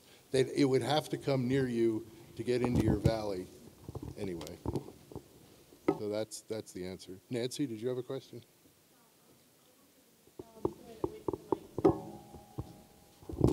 As you come up West Hill and onto the West Hill Road over to Tucker Hill, will that include Bunker Hill? Because we're close to Wolcott and we're close to Hardwick, so we kind of have a little blind spot there with Consolidated. You'll be in a following phase. Your service won't happen until at least 2025 at this point, up in that area. Here, let me fix that for you. I'm going to interrupt Paul for just a minute. As you leave the meeting, please stop at all of the information booths out in the lobby and find out what's happening, and there is lunch out there. All right, so I'm one of those information booths in the lobby, so let's take other questions one-on-one out there and let the meeting move on. Thank you. Thank you, Paul. Is there anything else anybody would like to bring up at this time before we adjourn? Okay. Rose Friedman. I just wanted to kind of open up a discussion a little bit about growing and supporting town meeting in general. I've been reading a lot about what other towns in Vermont are doing to kind of bring back their town meeting after COVID. Many towns have moved it to a different day, including Monday evening, Sunday afternoon, brought in childcare support, done a shared meal afterwards. Some towns do like an informational meeting, like a very informal discussion the night before their town meeting with information tables from a lot of area organizations and a pie auction, and everybody's doing fundraisers at the same time, and then they do the actual proper meeting the next day. So just reading a lot about the very creative ways that people are dealing with trying to get more people to show up and make it more accessible. I just wonder if we have any thoughts as a community about ways we could do that, if there is any interest in moving it, ways to support childcare, and other thoughts that people have. Can they talk with you out in the lobby, Rose? Sure. Rob? Are we going to see Chip, or did I miss him before I came in? I didn't hear you. Chip Troiano. Chip Troiano. Oh, yes, Chip was supposed to be here, but I have not seen him, and we're kind of ahead of schedule from when he's usually here. And he did contact me, and I told him if we were still in session, he could speak, but he was supposed to is he here? Oh, Lucian, yeah. Chip, are you in the room anywhere? Then I guess we won't be hearing from Chip today.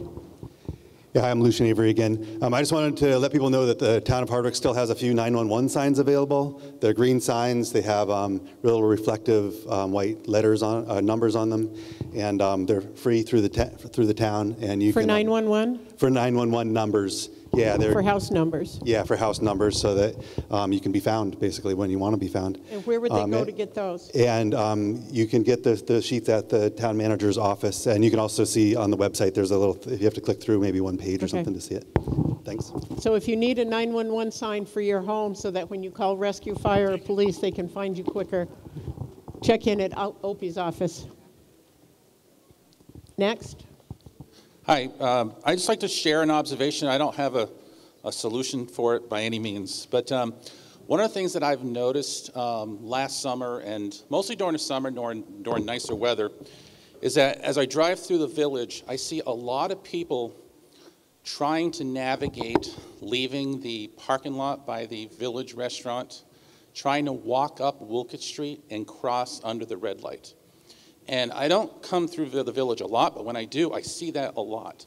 So people who are in the village probably see it a lot more than I do, but I've seen some very close calls so I don't know how we can somehow direct people away from trying to walk up Wolcott Street and trying to cross directly under the red light. But it just seems to be happening a lot more, and I think it's just a matter of time before something might happen. So. Opie will pass that on to the police department. I've mentioned it in select board meetings, and it's important there are crosswalks that we cross at the crosswalks.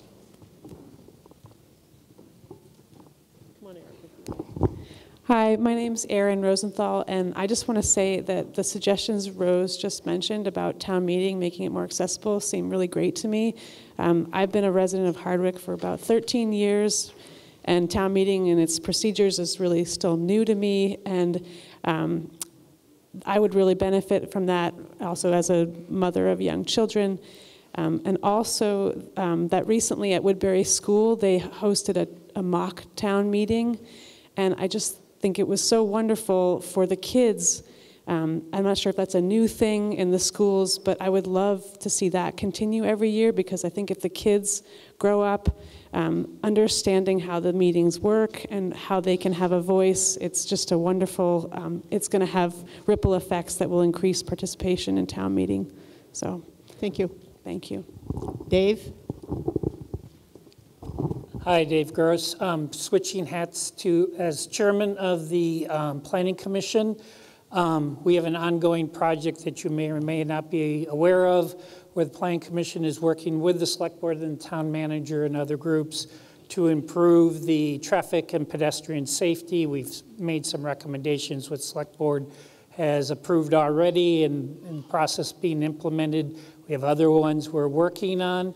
And we have one open seat that's going bidding right now, and you can bribe me to try to get on to the Planning Commission, or you can just go to the Select Board and get on for free. But we definitely need more voices, more experience, more solutions, because the quote-unquote blinking light is just one of the many areas where we have a problem with issues of pedestrians crossing safely and traffic going through the village safely.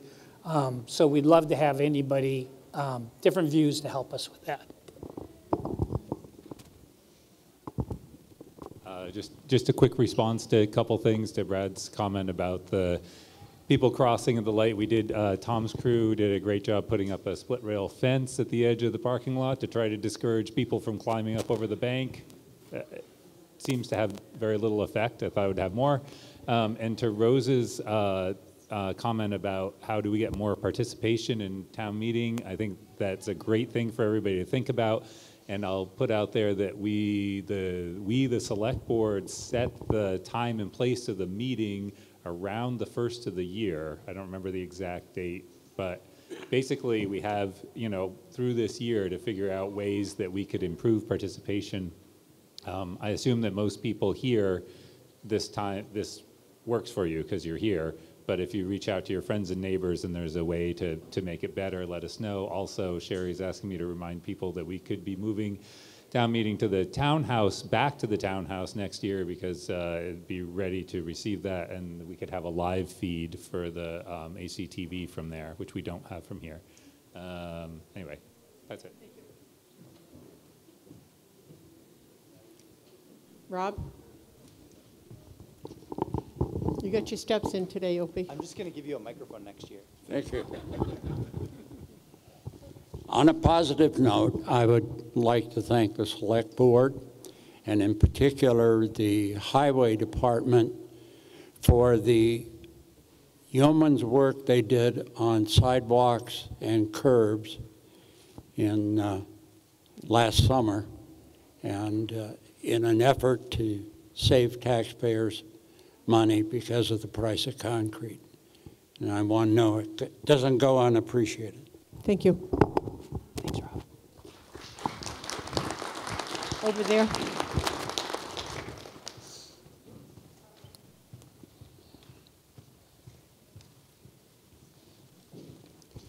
Hi, Ann Gilchrist here. That town hall business and people going there for a meeting, where are they going to park? And you look around here, a lot of us are on the older side. Where are we going to park and walk to that place safely? I think this place here seems to serve the best for our community. Thank you. Oh, Chip is here. All right. Okay. Karen Coburn Collier.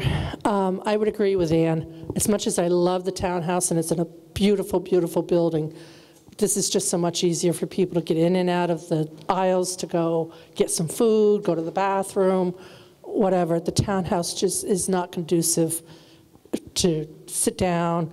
Once you sit, you're there. You're not getting up and moving, going out to the bathroom. God forbid if you have to, because you're moving an awful lot of people to get out. I love it. I love the building. It's gorgeous, but it's not the place to have the town meeting. At this time, our representative is here, so if there is no objection, I will allow Chip to speak to us, as he is not a Hardwick resident or voter. And Chip, you have the podium.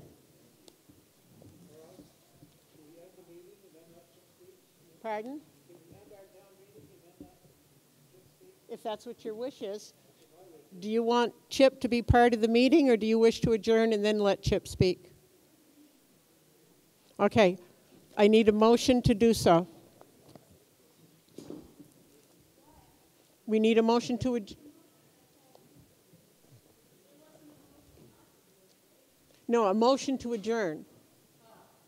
I need a motion to adjourn if that is the wish of the party, of the gathering. I have a motion to adjourn from Rob. Is there a second? Second. All those in favor of adjourning at 11:45, please signify by saying aye. Aye. Those opposed, nay. Nay. We are not adjourned. Chip, you have the floor.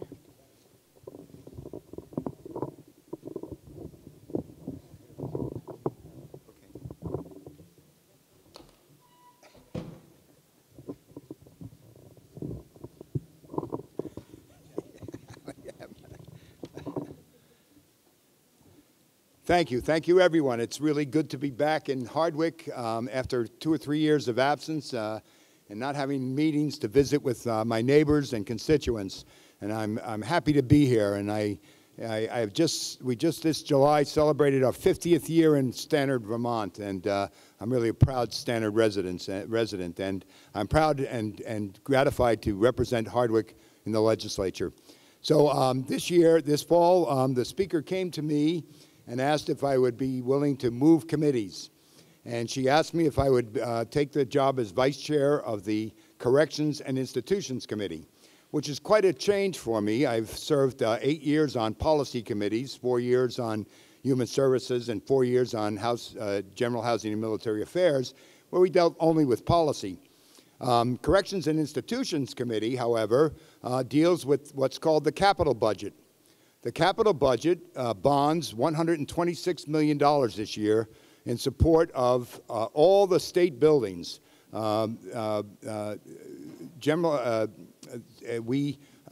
Every state building, we have a piece of water and wastewater and drinking water.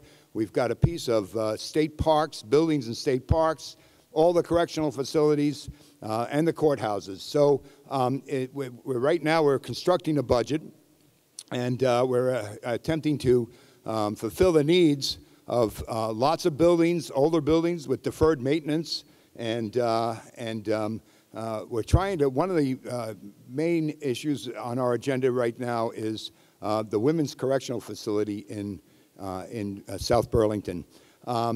It was constructed in the early 70s, so it's, you know, way too old, way past its prime, and what's happening is the conditions in that facility are becoming inhumane. We have 100 women incarcerated there, and about half of them are being detained, actually, and they're not sentenced. So we're looking at, in general, we see the Commissioner of Corrections just about every day.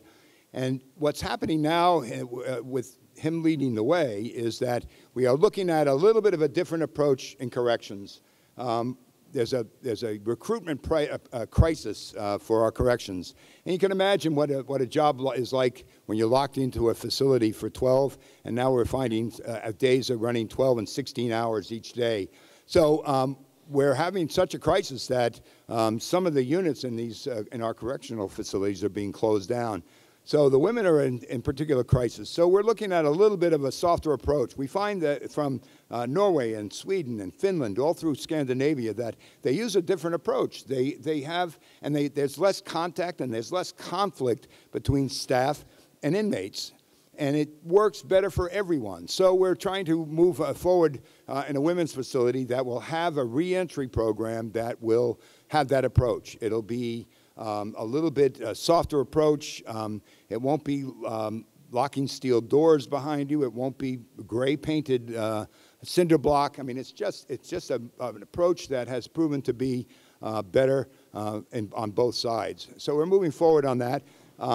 Construction projects right now are moving at a rate of about 5 years from concept to completion. And so we won't be moving forward that for a while, but we are looking for a location for the correctional facility and such. And one of the other pieces are I'm working on a bill that would ask Building and General Services, who maintain and own most of the state buildings, to move toward a greener energy, so that when heating units have to be replaced, that they should be looking at alternative heat sources to heat their buildings. And they are paying attention. And what we're finding out is that there's a massive new state police barracks in Williston that's being built, and that's going to be powered by 5 geothermal wells. We also have a secure juvenile facility in Essex, and that's going to be powered by 5 geothermal wells. So when we have the commissioner and she tells us about certain boilers that are going to be replaced by pellet units and chunk wood units and such. So it's encouraging that we are moving forward to some greener energy within our state buildings.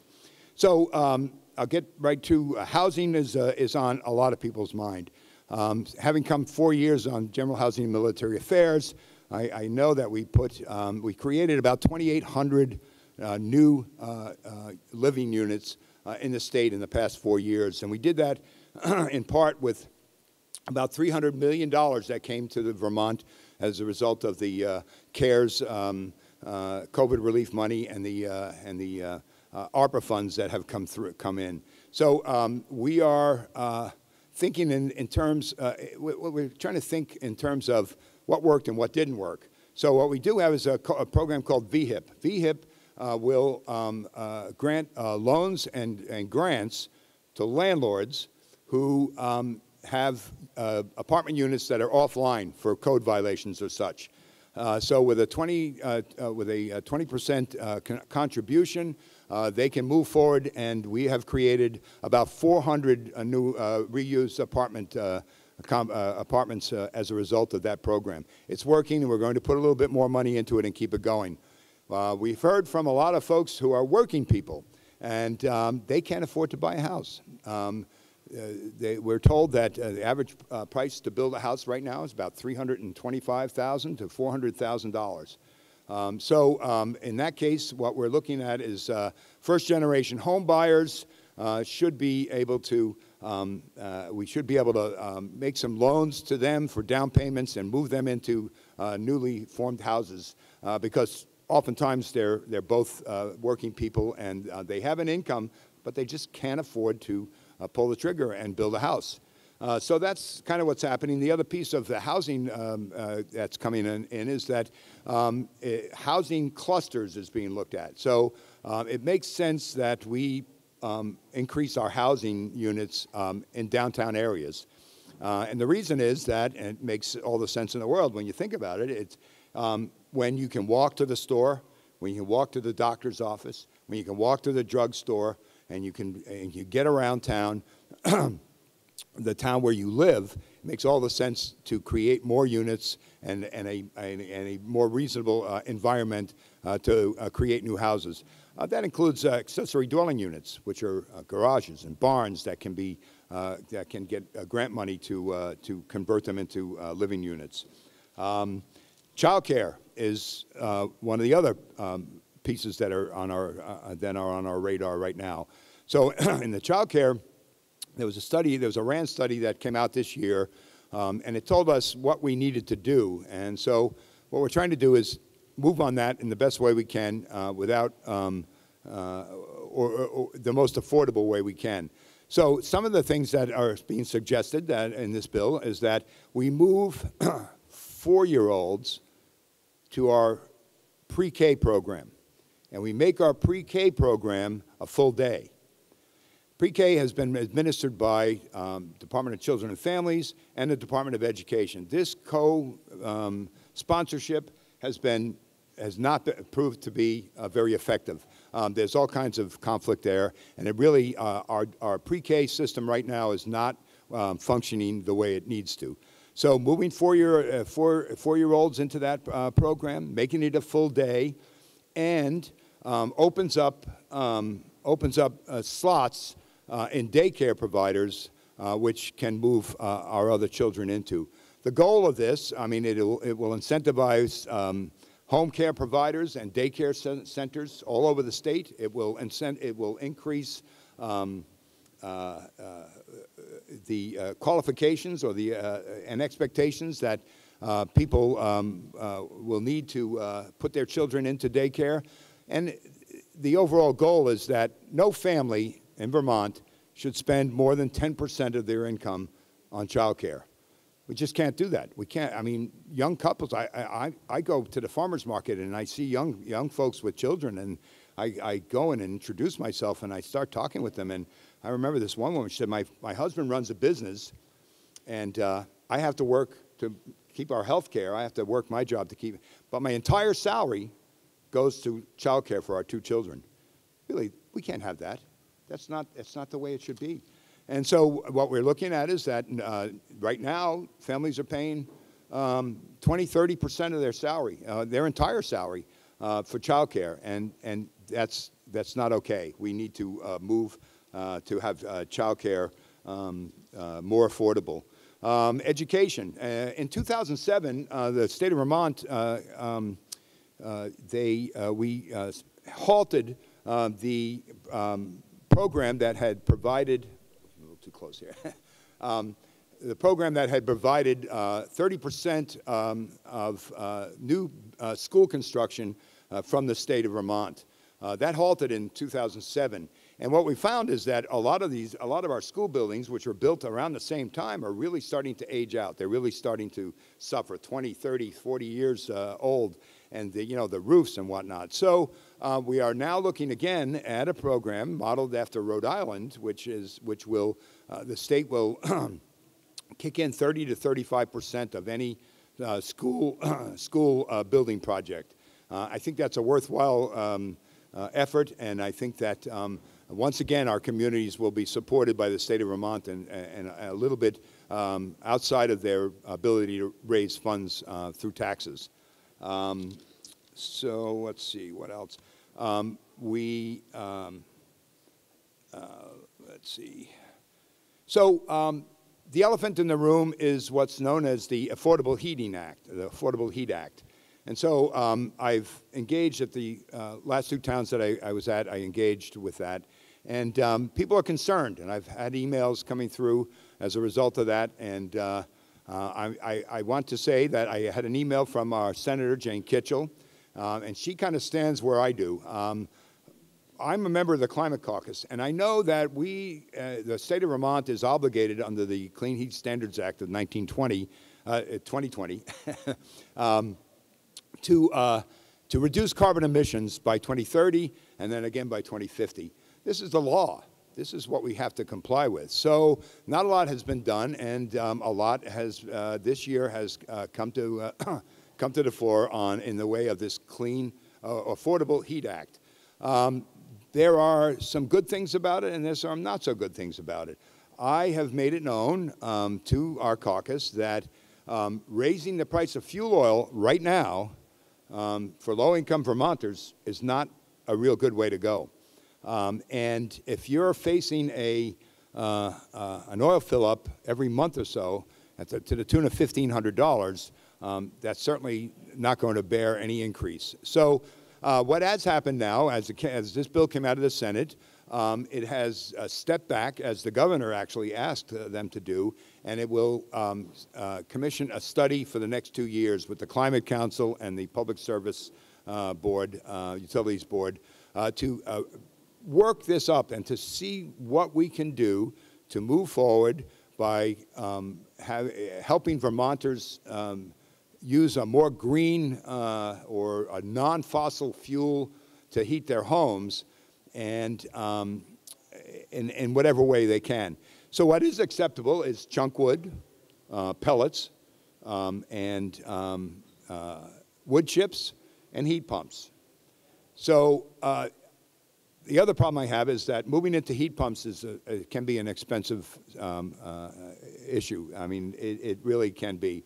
I was fortunate. What I've done is I installed a solar tracker, and hopefully I'll outlive the note that's paying for it. But then I installed a heat pump, and for December and January, I heated and powered my house, and got a credit from the electric company for the power that I had made over the summer. So for December and January this year, it cost me nothing to heat and power my house. So when we move toward that and think in those terms, it's really an important piece that we can do, and it's, you know, it feels right. One of the other issues that we need to deal with is that if you can't create your own electricity, we have to solve the issue that to make electricity more affordable, so that if you do install a heat pump, it's not driving you to the bank, because it can be more expensive. But my thoughts are that if you need to replace your furnace in your home, price right now is probably $8,000 for a new oil furnace. So I think the method is to have Vermonters look at what they've got and where they want to go. And if you're going to be looking at $8,000 or $10,000 to replace your heating unit in your home, you certainly would be worthwhile looking at alternative heat sources. And I'm sure what we will see is credits and incentives in order to make that move. So what else? I can open up to questions. I don't want to keep folks here too long, and see if we can create some dialogue, and if anyone wants to. Yes, Nancy.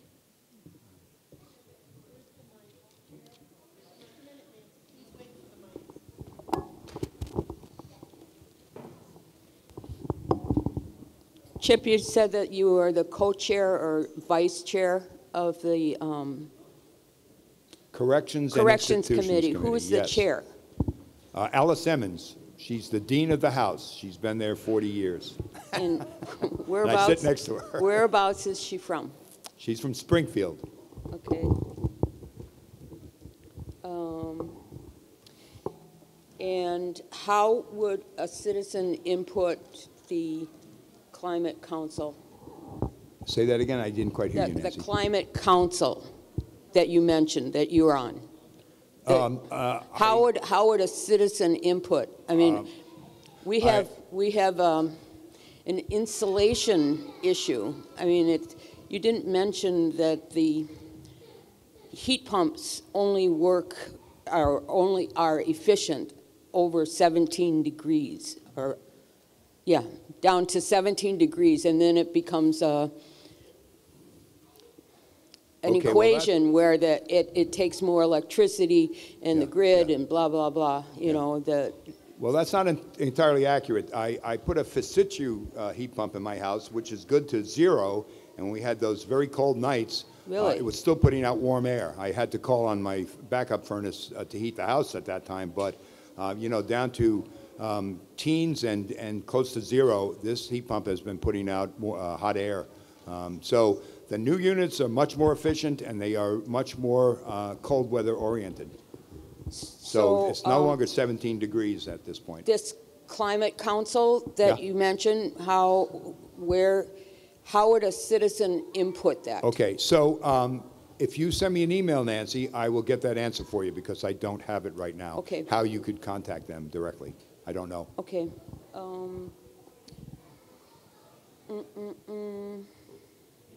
Yeah, I forget what you said about the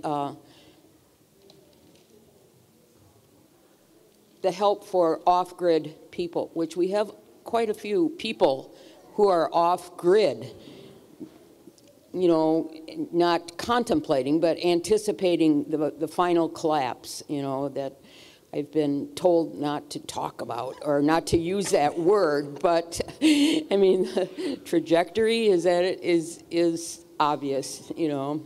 Well, it came up in Walden that, you know, if you heat your house, if you're off the grid and you have a generator and you heat your house with wood, nothing will impact you as a result of this Clean Affordable Heat Act. It will, you just continue as you are right now. Chunk wood is considered to be renewable energy and is actually looked at as an acceptable fuel. So the Affordable Heating Act that you are in the process of developing or submitting? So a bill came out of the Senate. It was their bill, S66, came out of the Senate this week.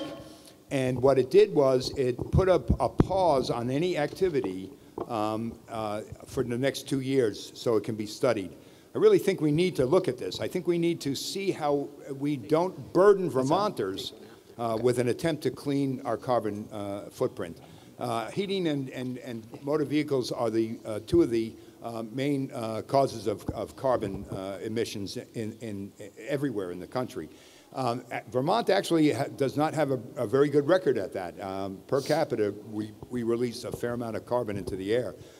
So at this point, we will, I hope that these studies will come back to us, and our Senator Jane Kitchell has added an amendment to this that nothing be done until these reports come back to the legislature and the legislature can act on what they've got. So we will have an opportunity in 2 years to move forward on this if, in my opinion, if we can protect Vermonters and low-income Vermonters from seeing an increase in fuel oil prices, and we can incentivize alternative fuel heating systems that can accommodate folks and they can move into them when they need a furnace.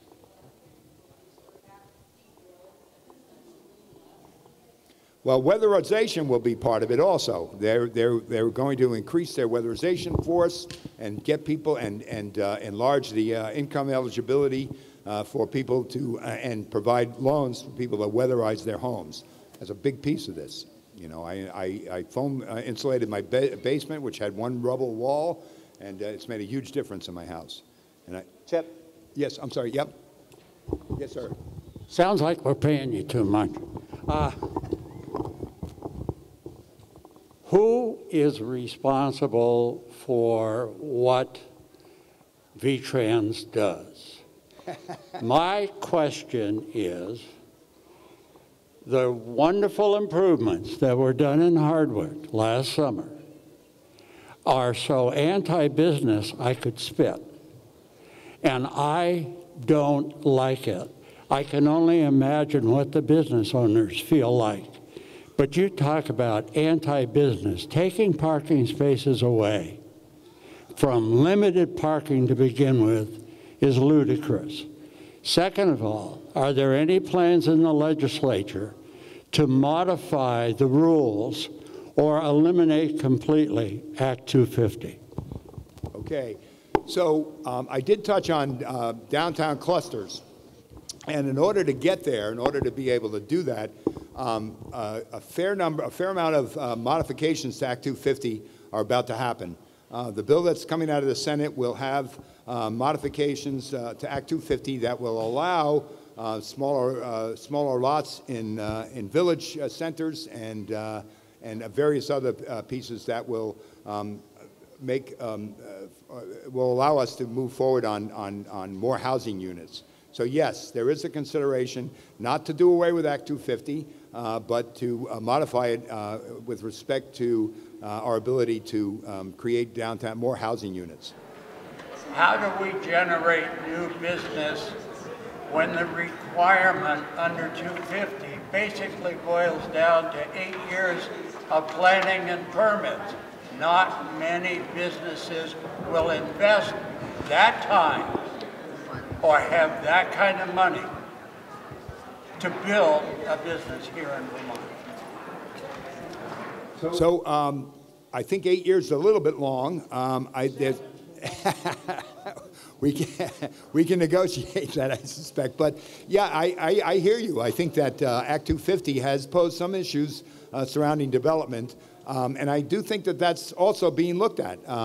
But there are some pieces that come out of some of these discussions about Act 250 would really not enhance the rural character of our area right here, our district, Hardwick, Stannard, and Walden.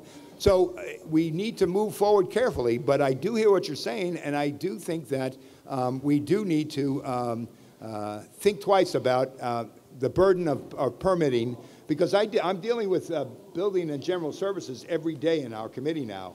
And when they tell us it takes 5 years to move from a plan to a completion of a building, it really makes you stop and think. And they have to go through the permitting process as well. So I hear what you're saying, and I think that there is a movement to do some modifications. I don't think we'll see it go away. How about the state provide for county drain commissioners for each county to help speed that process? It's not a bad idea. That's not a bad idea. Opie, who do you have? Right here. Oh, yes, sir. Hey, Chip. Matt Hill. Yeah. I wanted to ask you, we were talking about the climate committee that you're on right now. There's a bill that you put out, H126. It talked about the 2030, 2050 initiative about conserving 30% of the state land in 2030 and 50% of the state land in 2050. Currently, I see the state land has 7.8% currently, so that's tripling the conservative amount in 7 years. So I'm just looking to see what the mindset is to conserve that much land by 7 years and 23 years. Are you talking the 30 by 30 bill that's coming out? Correct. It's the H126 you're on the committee of. If you could speak a little bit more about how we get to conserving 30% of the state and 50% of the state. I am familiar with that bill. So how we get there, I think, you know, from where I stand, being a landowner, I'm there already. I'm thinking in terms of this has merit. Wildlife corridors require properties that abut each other to be able to exist and stay intact. You know, 30 by 30, I think, has got a lot to do with having green and trees that take carbon out of the air. I mean, that's one of the missions for it. I couldn't tell you how we're going to get there. I don't know that much about it. But what I can do is give you one of my town meeting reports, and if you email me, I will get an answer for you. And I have emailed you about it, but I'm looking to see, because we're talking how you conserve it. So when you're saying 7.8% now to 30% by 2030 and 50%, which is half the state, I'm wondering what initiatives, is it by land vest? Is it by, how does the state control, because Vermont is mostly private land, and I'm looking to see how does the state control private land? So what kind of initiatives or controls do they put in play? And they mentioned, because this bill just created in January, so, and I know there's going to be 3 public meetings on it before they roll it out. Yep. So it's a huge land grab in my mind, but I'm looking for your clarification on this. Well, again, I couldn't do that for you today. What I'd have to do is take a closer look at the bill. That's Representative Sheldon's bill. I have spoken to her a little bit about it. What I think would be the process would be to ask Vermont landowners to volunteer. I don't think there's any kind of a land grab involved. The state is not going to be involved in taking anyone's land. I think that we're going to ask folks in an urgency to keep land intact so that we can have wildlife corridors and green spaces that we really need. You email me and I will get back to you for sure. That's something I need to look into. I'm sorry that I don't have that information for you. Hi, Mike DeMarco. Hi, Mike. I am in full support of anything green and anything that can help get rid of carbon emissions. My concern is that a lot of these electric cars, heat pumps, many things that run off electricity are being supported by the state, the federal government, and it's being pushed extremely hard right now. Where is this excess electricity coming from?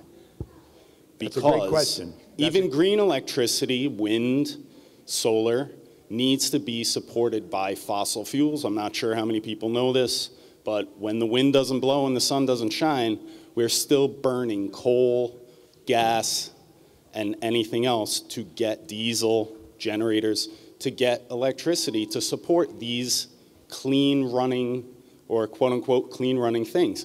And these things are only as clean as the electricity going into them. So my concern is, where is this electricity coming from? Certainly, that's a great question. And is there a plan? Well, what is the plan? That's what we're hoping we'll hear back. We don't know right now if the grid will accommodate electric use to that extent without solar power. We also know that at the rate that electric utilities are charging right now, installing a heat pump could be prohibitively expensive, not only to install but to run throughout the Vermont winter. So those are two of the issues that I have a problem with personally, and that I'm hoping that we will hear back from this study ways that we can accommodate that. And again, there may be incentivizing heat pumps. I'm sure that will be part of it because average Vermonter would have a hard time paying for it. I've heard stories that of estimates in the $20,000 range to install heat pumps. But what we do know is that what I experienced is that with an open floor plan in my house, one 12,000 BTU unit on my living room wall has heated the whole house this winter. So they're effective. If you're producing your own electricity, they're very effective. But you're right.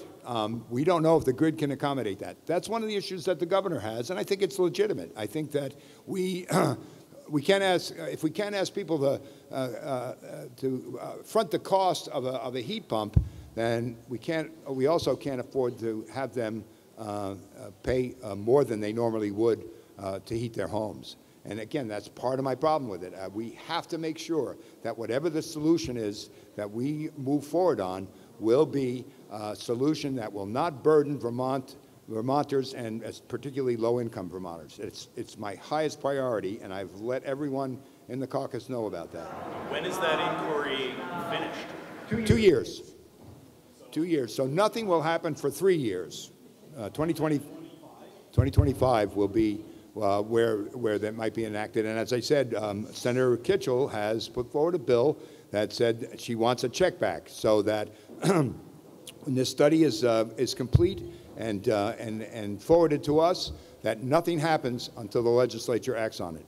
And we'll have an opportunity to review this bill in a way that with 2 years more thought behind it, and hopefully with some more reasonable solutions to what we're trying to look at. Yes. Chip, I appreciate you bringing this up. I actually just wrote to Senator Kitchell about this act, and so I appreciate the feedback that you're giving. And I don't consider myself low income, but I would be strained to the max if something like this came about. To have to replace my furnace, to have to get solar panels would just be beyond what I could afford to do. And so I appreciate that you're taking a break on this and actually looking at how it's going to affect Vermonters, because that's what you need to look at, is not how it's going to affect people who can afford to do it. That doesn't matter. They can afford to do whatever they want. It's the people who are living paycheck to paycheck or are trying to save. You know, in the future, maybe I do want to do something like that, but I can't be forced to do it in a timeline that's not my own. You know, if I can save up for it or get some kind of incentive to help it make it more financially feasible, that's something else. But to be forced to do something that I can't financially afford to do is not reasonable. So I appreciate that you're taking time to relook at it. I appreciate your input. But understand, no one will be forced to do anything. It'll always be a choice. The state will not impose any heat requirements on you. But, you know, I worked 35 years with low-income Vermonters. I worked 4 years on Human Services Committee with policies for low-income Vermonters, housing in general, military, general housing, military affairs. All the policy committees I've had, my priority has always been for people of less means who will struggle with any initiatives that we put forward that would have a negative impact on them. And that has been where I've been at for the whole 9 years I've been at, and I will stay there also. Hey, Chip. Yes. First of all, thank you for what you're doing. It's nice to have an accessible voice in the legislature, and now I'm going to access that. I'm all in support of green energy, and I think climate changes, which we're all seeing, are huge, especially for what the next generations are going to go through. However, I agree with the emphasis on first electric vehicles and charging stations, and now coming in for heating. A lot of money is going in where it's actually more accessible to people of the upper income groups easily. I think the state has absolutely been negligent in ignoring mass transportation, which is upwards of 30% of our carbon footprint for the entire state. And on top of that, according to, this is several years now, the state did a study that said the average cost of owning and maintaining a vehicle in the state of Vermont is $8,500. Most working families, both adults, have to work in there. That's $17,000. It's probably higher now. Maybe they don't have the upper range, but it's a huge amount of money coming out of their check to have usable commuting mass transportation, addresses our carbon, puts income back into the pockets of working class Vermonters, and relieves a lot of our social, economic, poverty, hunger problems. And I would like the state to really focus on commuting mass transportation, especially in rural areas, to go into perhaps maybe some of our larger metropolitan areas. So I would agree. You know, electric vehicles aren't for everyone. I'm not about to purchase an electric vehicle. And you're right. All the incentives in the world do not make them really that much more affordable for an average person. So, you know, I do think that you're right, that people who can afford electric vehicles are the ones that have been buying them. And so that's helping some. I don't expect folks, average people, to buy electric vehicles at this point. But think in terms of what I've said about housing development. If we develop our downtown clusters, if we enlarge housing in our downtowns everywhere in the state of Vermont, we will create more housing, and we will cut our carbon footprint because people will not have to get in their car and drive to the doctor, drive to the store, drive to the drugstore. That's part of what we're looking at right now, and that's part of what my agenda is. I mean, that's some of the thoughts that I have surrounding trying to get where we need to be on this. So I hear you, David. I don't disagree. I'm not about to buy an electric car. Okay. Hey, Chip. Hi, Brad. So these comments, thank you for showing up and being here. These comments aren't directed toward you, they're directed toward Montpelier. Okay. And so I know... Thanks for the... I know that, well, no, seriously, appreciate you being here and answering these questions and helping us understand this. Yeah, thank you. But one of the you have to understand where the lack of trust comes from. You have the Energy Committee, the senators, that whatever the name of that committee is, Energy or whatever it is, but they voted that bill out 5-0. They were hell-bent on passing that bill. It didn't matter what they heard. And they heard everything that Senator Kitchell heard. But they were not willing to move on that or act on that. And thank God Senator Kitchell said, well, this is ridiculous because this is going to have a ridiculous impact on my constituents. And so she stopped that. But she had to buck her own party to do that, or at least that committee. So we all saw that playing out, and it was just very frustrating that the committee itself didn't take the time to put forward a bill that just more accurately reflected, or they weren't able to more accurately reflect and understand the impact that was going to have on us. Yeah. And so that's unfortunate. You have to understand where that lack of trust is coming from. And then the other is, you know, to tell us that we are not being forced to do anything, I think is an unfortunate statement. Because I don't know how much the cost of fuel oil is going to go up, but it's very clear that it's going to go up. And it's going to go up to the point where it's going to force a lot of us to move away from using fuel oil, which is fine. But you are forcing us to move away from that because we will not be able to afford it. Now, we will make that final decision of when that point comes.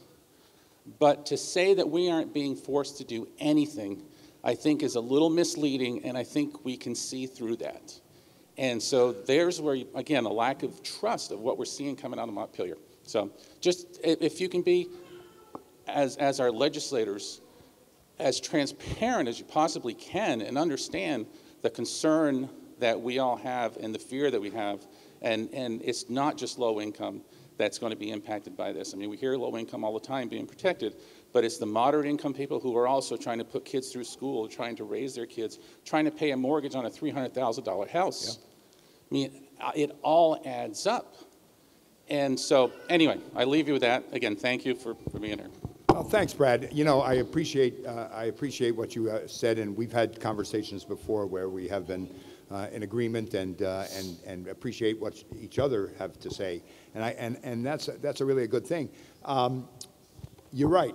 There are some people in the legislature that are ready to move on this no matter what. I'm not one of them. I can't. And I've told everyone that I cannot support a measure that's going to have a negative impact on our Vermonters, and particularly our low-income Vermonters. And you're right, but when that bill got to the floor of the Senate, what happened was that they pulled it back, and that's when they commissioned this 2-year study because they had a lot of unanswered questions, and they really wanted to not move forward on that at that point. And you know, that's kind of where the governor was coming from. Also, we need to step back and take a look at it. So yes, I agree that it's probably legitimate to have a feeling that Montpelier's not listening to you at some point in time.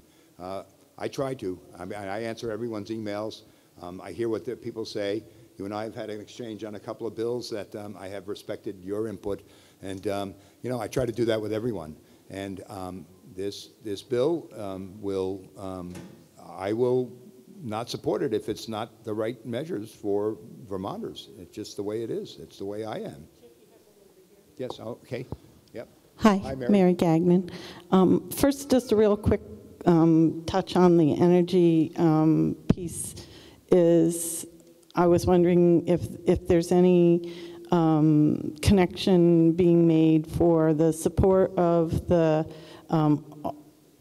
extra housing, you know, the mother-in-law units being developed on lands that already are developed to be made sustainable in their energy use, to make the sustainability tied to the financial support that the state is considering, or Efficiency Vermont may be getting involved with some of the financing help being tied to having sustainable energy in these newly developed augmented housing. I'm not sure that I understand your question. If, and I'm having a little hard if time. we're going to make, hold the mic down a little bit further. if we're going to make Move the mic category, if we're going to make help for people to develop, I read in 7 days that there was like a $50,000 grants or something that could be applied to help people develop their garage, say, into a housing unit. That could there be a measure where we're developing something new that isn't already in existence, where it isn't going to impact somebody who's already living there, have the incentives and the help and the Efficiency Vermont or whatever, that we can do it before people are in and settled in a budget situation, that we don't disrupt that. I thought that might be a good direction to take. If you have a garage and you want to turn it into a dwelling unit, the bills that are coming through the legislature right now will allow you to do that, and could provide a up to $50,000 loan or grant, depending on who you rent it to complete that project. Same with an old barn. So that's a way that we're trying to create new housing in areas that we need to identify and set up new housing in. My question was about whether we could tie that to our efforts to go into more sustainable energy use, use some of those processes in these new dwellings. Well, as I said to David, if you are creating housing units in downtown, where you can walk to the store, walk to the drugstore, walk to the doctor's appointment, then you're not climbing into your car and you're not creating carbon emissions as a result of traveling 15 miles down the road to get there. So that is part of the carbon solution as well, if we move to downtown clusters. Yeah. I also just wondered if you might give us a review of the election financing that just came out, draft we had an exchange about that. Yeah. Thank you, Mary. Sorry to keep that so long. Thanks. So nice. Is this yours? Oh, yeah. So I just want to mention I have town meeting reports here. They have my contact information on the back. If there's any unsettled issues, if there are any questions, please, I'll leave them on the table out back. Please don't hesitate to contact me. I'll always get back to you. Thank you. Thank you, Chip. Thank you.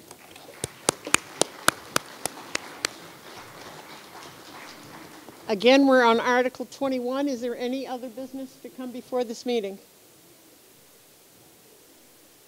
A motion to adjourn would be in order.